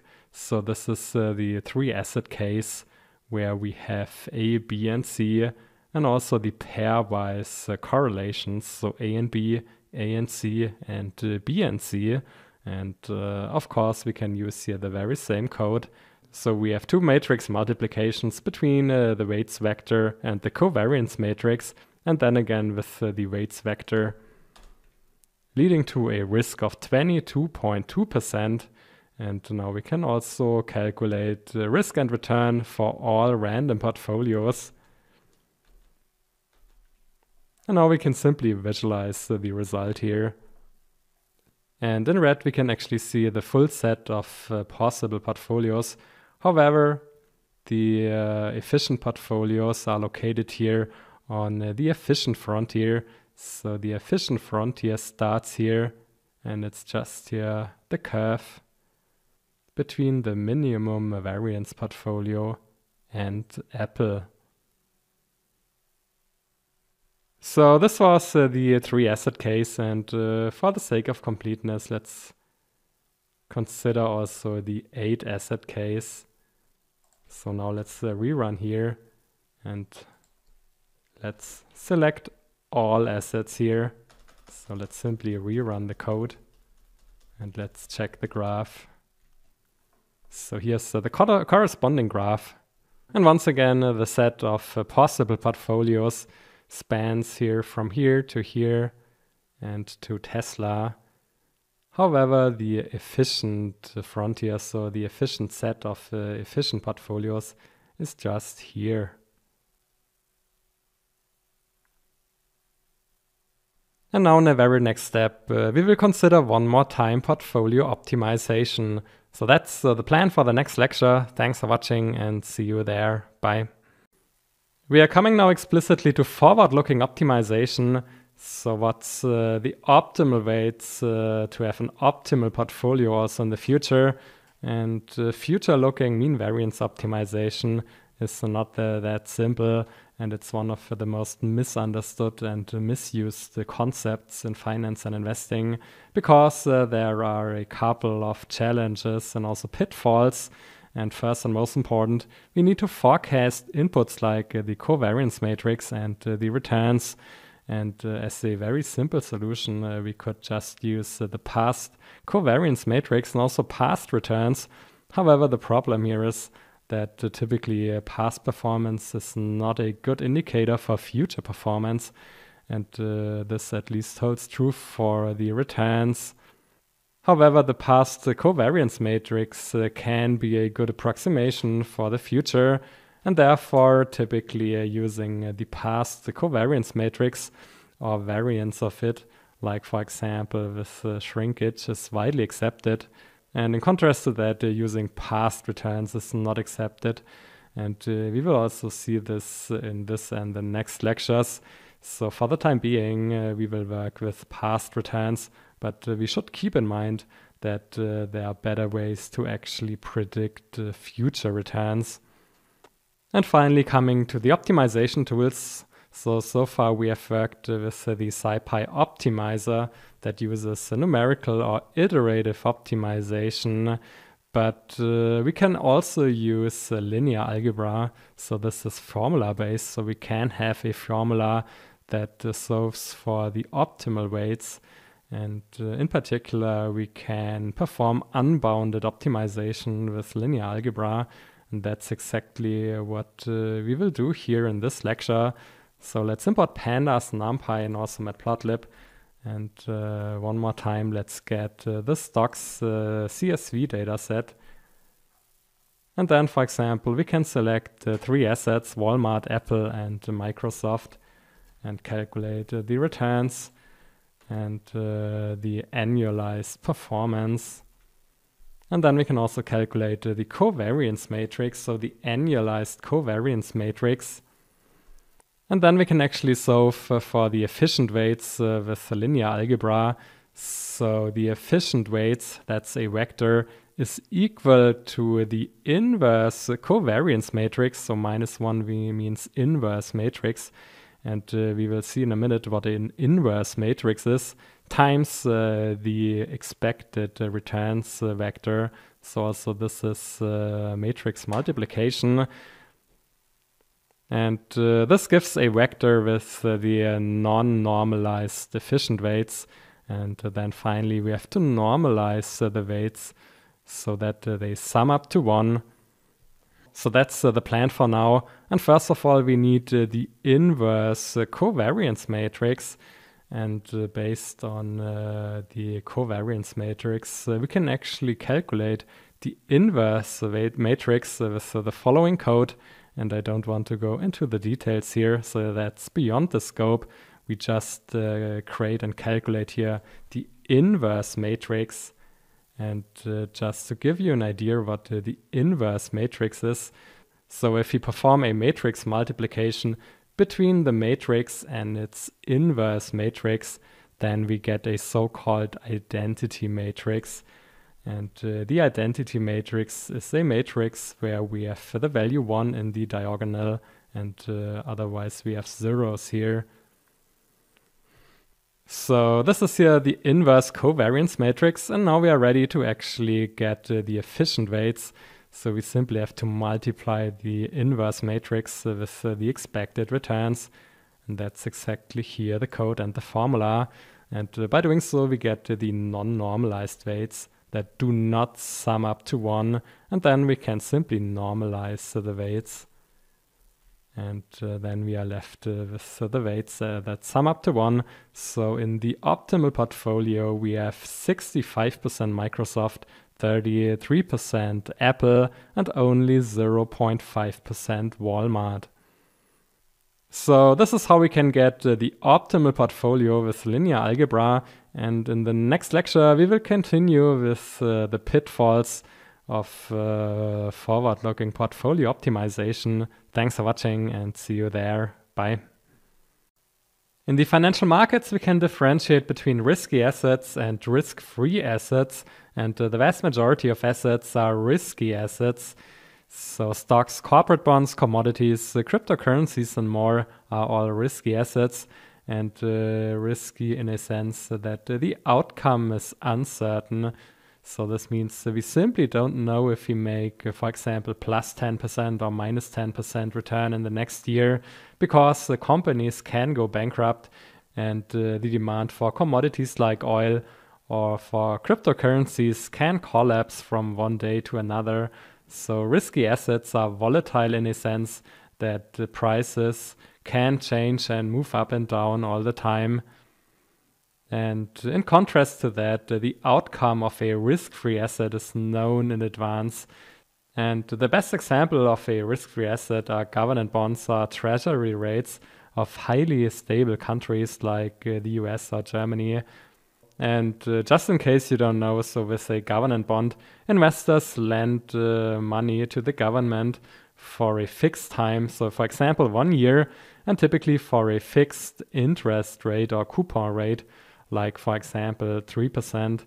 And it's close to 100% certain that in 1 year, the investors get back their money plus the interest. So the outcome is known, and there's close to 0% default risk, because it's very, very unlikely that countries like US or Germany can't pay back their debt. And given the nature of government bonds, so the price volatility for listed government bonds is close to 0, so at least for short-term bonds. And let's have a look here at Bloomberg. So here we can see government bonds for the US, UK, Germany, Japan, and Australia. So here we have US and we have different maturities. So from 3 months to 30 years. And here we can see the coupon and the yield. So currently it's around about 3%. And this all leads to the following characteristics. So we know the return before, so in advance, for example, 3%. That's the return of the risk-free asset. And then by definition, the risk or the volatility is very close to 0. And this also leads to the conclusion that there is close to 0 correlation between the risk-free asset and risky assets. Now, taking into account the risk-free asset, there's an even better metric for the risk-adjusted return. So far we worked with the following definition of the risk-adjusted return. So we had the return of the asset or the portfolio divided by the risk. And now we add here the risk-free return, RF, and the return of the portfolio or the asset minus RF is also referred to the risk premium. So when investing in risky assets, investors demand a risk premium. So the return of a risky asset must be higher than the return of the risk-free asset, because there is some risk. And the risk premium is the reward of taking risk here. And together, so this is the Sharpe ratio. And this seems to be an arbitrary definition, but in this and the next lectures, I will show and explain the logic behind the Sharpe ratio. But now let's start coding. So we need pandas, numpy, and matplotlib. And again, we import stocks.csv. And in this example, we work with all 8 stocks. Then we can create the simple returns and the summary, so the annualized risk and the compound annual growth rate. And now with the formula here, we can actually calculate the Sharpe ratio. So it's simply the return minus the risk-free rate divided by the risk.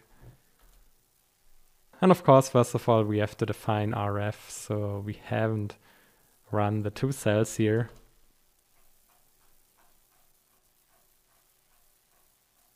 So now we can calculate the Sharpe ratio here on the right. And Microsoft has the highest Sharpe ratio with 0.93. And then we can also calculate the covariance matrix, the annualized covariance matrix. And now again, let's create 1 million random portfolios. So this isn't anything new. So we create random weights and the corresponding portfolio return and the risk, and then also the Sharpe ratio. And so the minimum Sharpe ratio of the poorest portfolio is minus 0.42. And the maximum Sharpe ratio is 1.0. And we can also add the risk-free asset to the summary data frame. So by definition, the risk is 0 and the return is 3%. And we can't define the Sharpe ratio here. And finally, let's plot the stocks and the 1 million portfolios.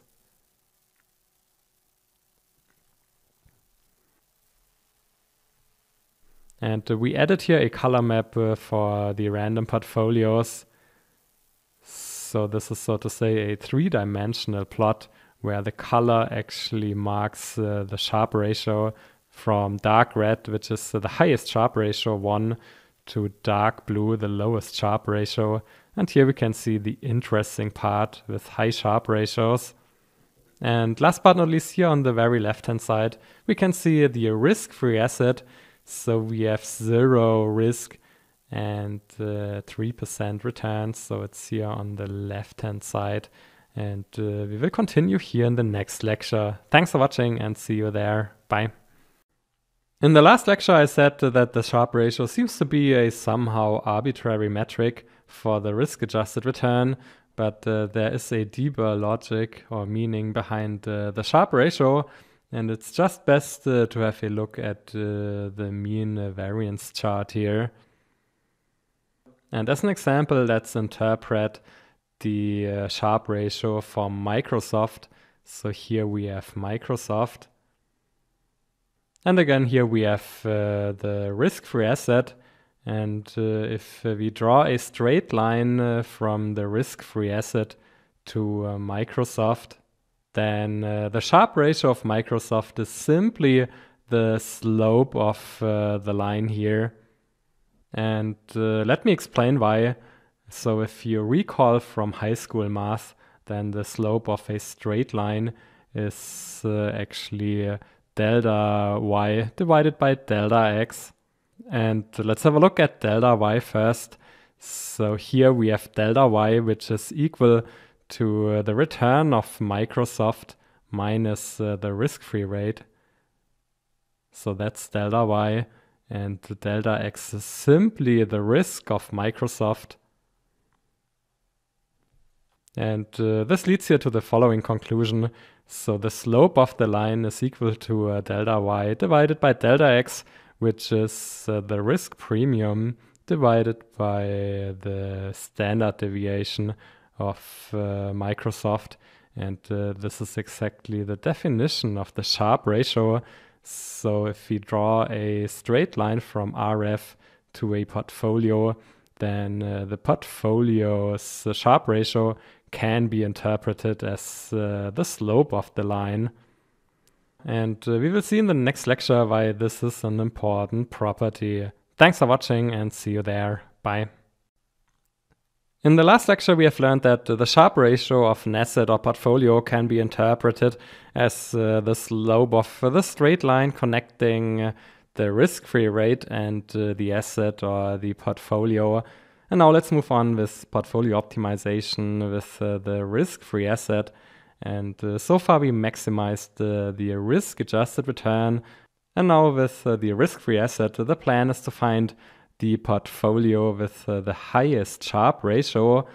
And from a graphical point of view, finding the maximum Sharpe ratio portfolio is pretty interesting, because to find the maximum Sharpe ratio portfolio, we simply have to find the straight line from RF that touches here the efficient frontier, or in other words, we need to find the tangency line from RF to the efficient frontier.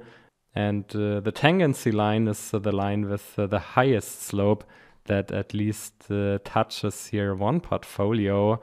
And the tangency portfolio is the portfolio with the highest Sharpe ratio. So this sounds a bit complicated, but now let's do this with Python code. So we need scipy.optimize, and still we have a summary, and we drop RF here. And then we define the helper functions, the portfolio return and the portfolio volatility. And then instead of having the function minimize the risk-adjusted return, we have now the function Sharpe.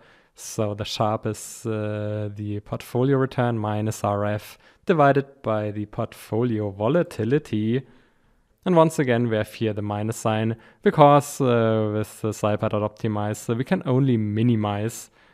And then let's define the number of assets, 8, and let's create the equal weights as a starting point. And now in a first step, let's create the efficient frontier. So we have 2 constraints here. And then let's create 500 target returns, and then the bounds are between 0 and 1. And once again, for each target return, let's find the portfolio with the lowest volatility. So that's the definition of the efficient frontier. And then we can also visualize this. So here we have the efficient frontier. And in the next lecture, we will find the tangency line. So from RF to the efficient frontier here. Thanks for watching, and see you there. Bye. In the last lecture, we have created the efficient frontier, and now let's find the optimal portfolio, so the max Sharpe ratio portfolio with scipy.optimize. And we can actually build on the last lecture, and we only have to change here the constraint. So we only have one constraint, so the weights must sum up to 1. And then we can run the minimization algorithm. And we want to minimize the function Sharpe. And we save the result in opts. And let's have a look here at the optimal weights. And obviously also here we have a very concentrated portfolio. So we have 0 weight for 5 stocks. And then we have a concentration in Microsoft 53%. And then we can also calculate the compound annual growth rate of the optimal portfolio, 36%, and the volatility and also the Sharpe ratio, so 1.06. And then finally we can plot and visualize everything together. So here we have the efficient frontier, then we have the risk-free asset, and here's the straight line that actually links the risk-free asset with the maximum Sharpe ratio portfolio. And indeed, the maximum Sharpe ratio portfolio is the tangency portfolio when drawing a tangency line from RF to the efficient frontier. So that's the definition of the maximum Sharpe ratio portfolio. And the straight line here, so the tangency line, is also called the capital market line. And I will explain the meaning and the importance of the capital market line in the next lecture. But before, and for the sake of completeness, let me just show you the slightly modified formula for unbounded optimization with linear algebra if we take into account the risk-free asset and the risk-free return RF. So we simply have to deduct here RF from the returns vector here, and then we can actually calculate the efficient weights, so the unbounded weights. Thanks for watching and see you in the next lecture. Bye. In the last lecture, we found the maximum Sharpe ratio portfolio and the capital market line.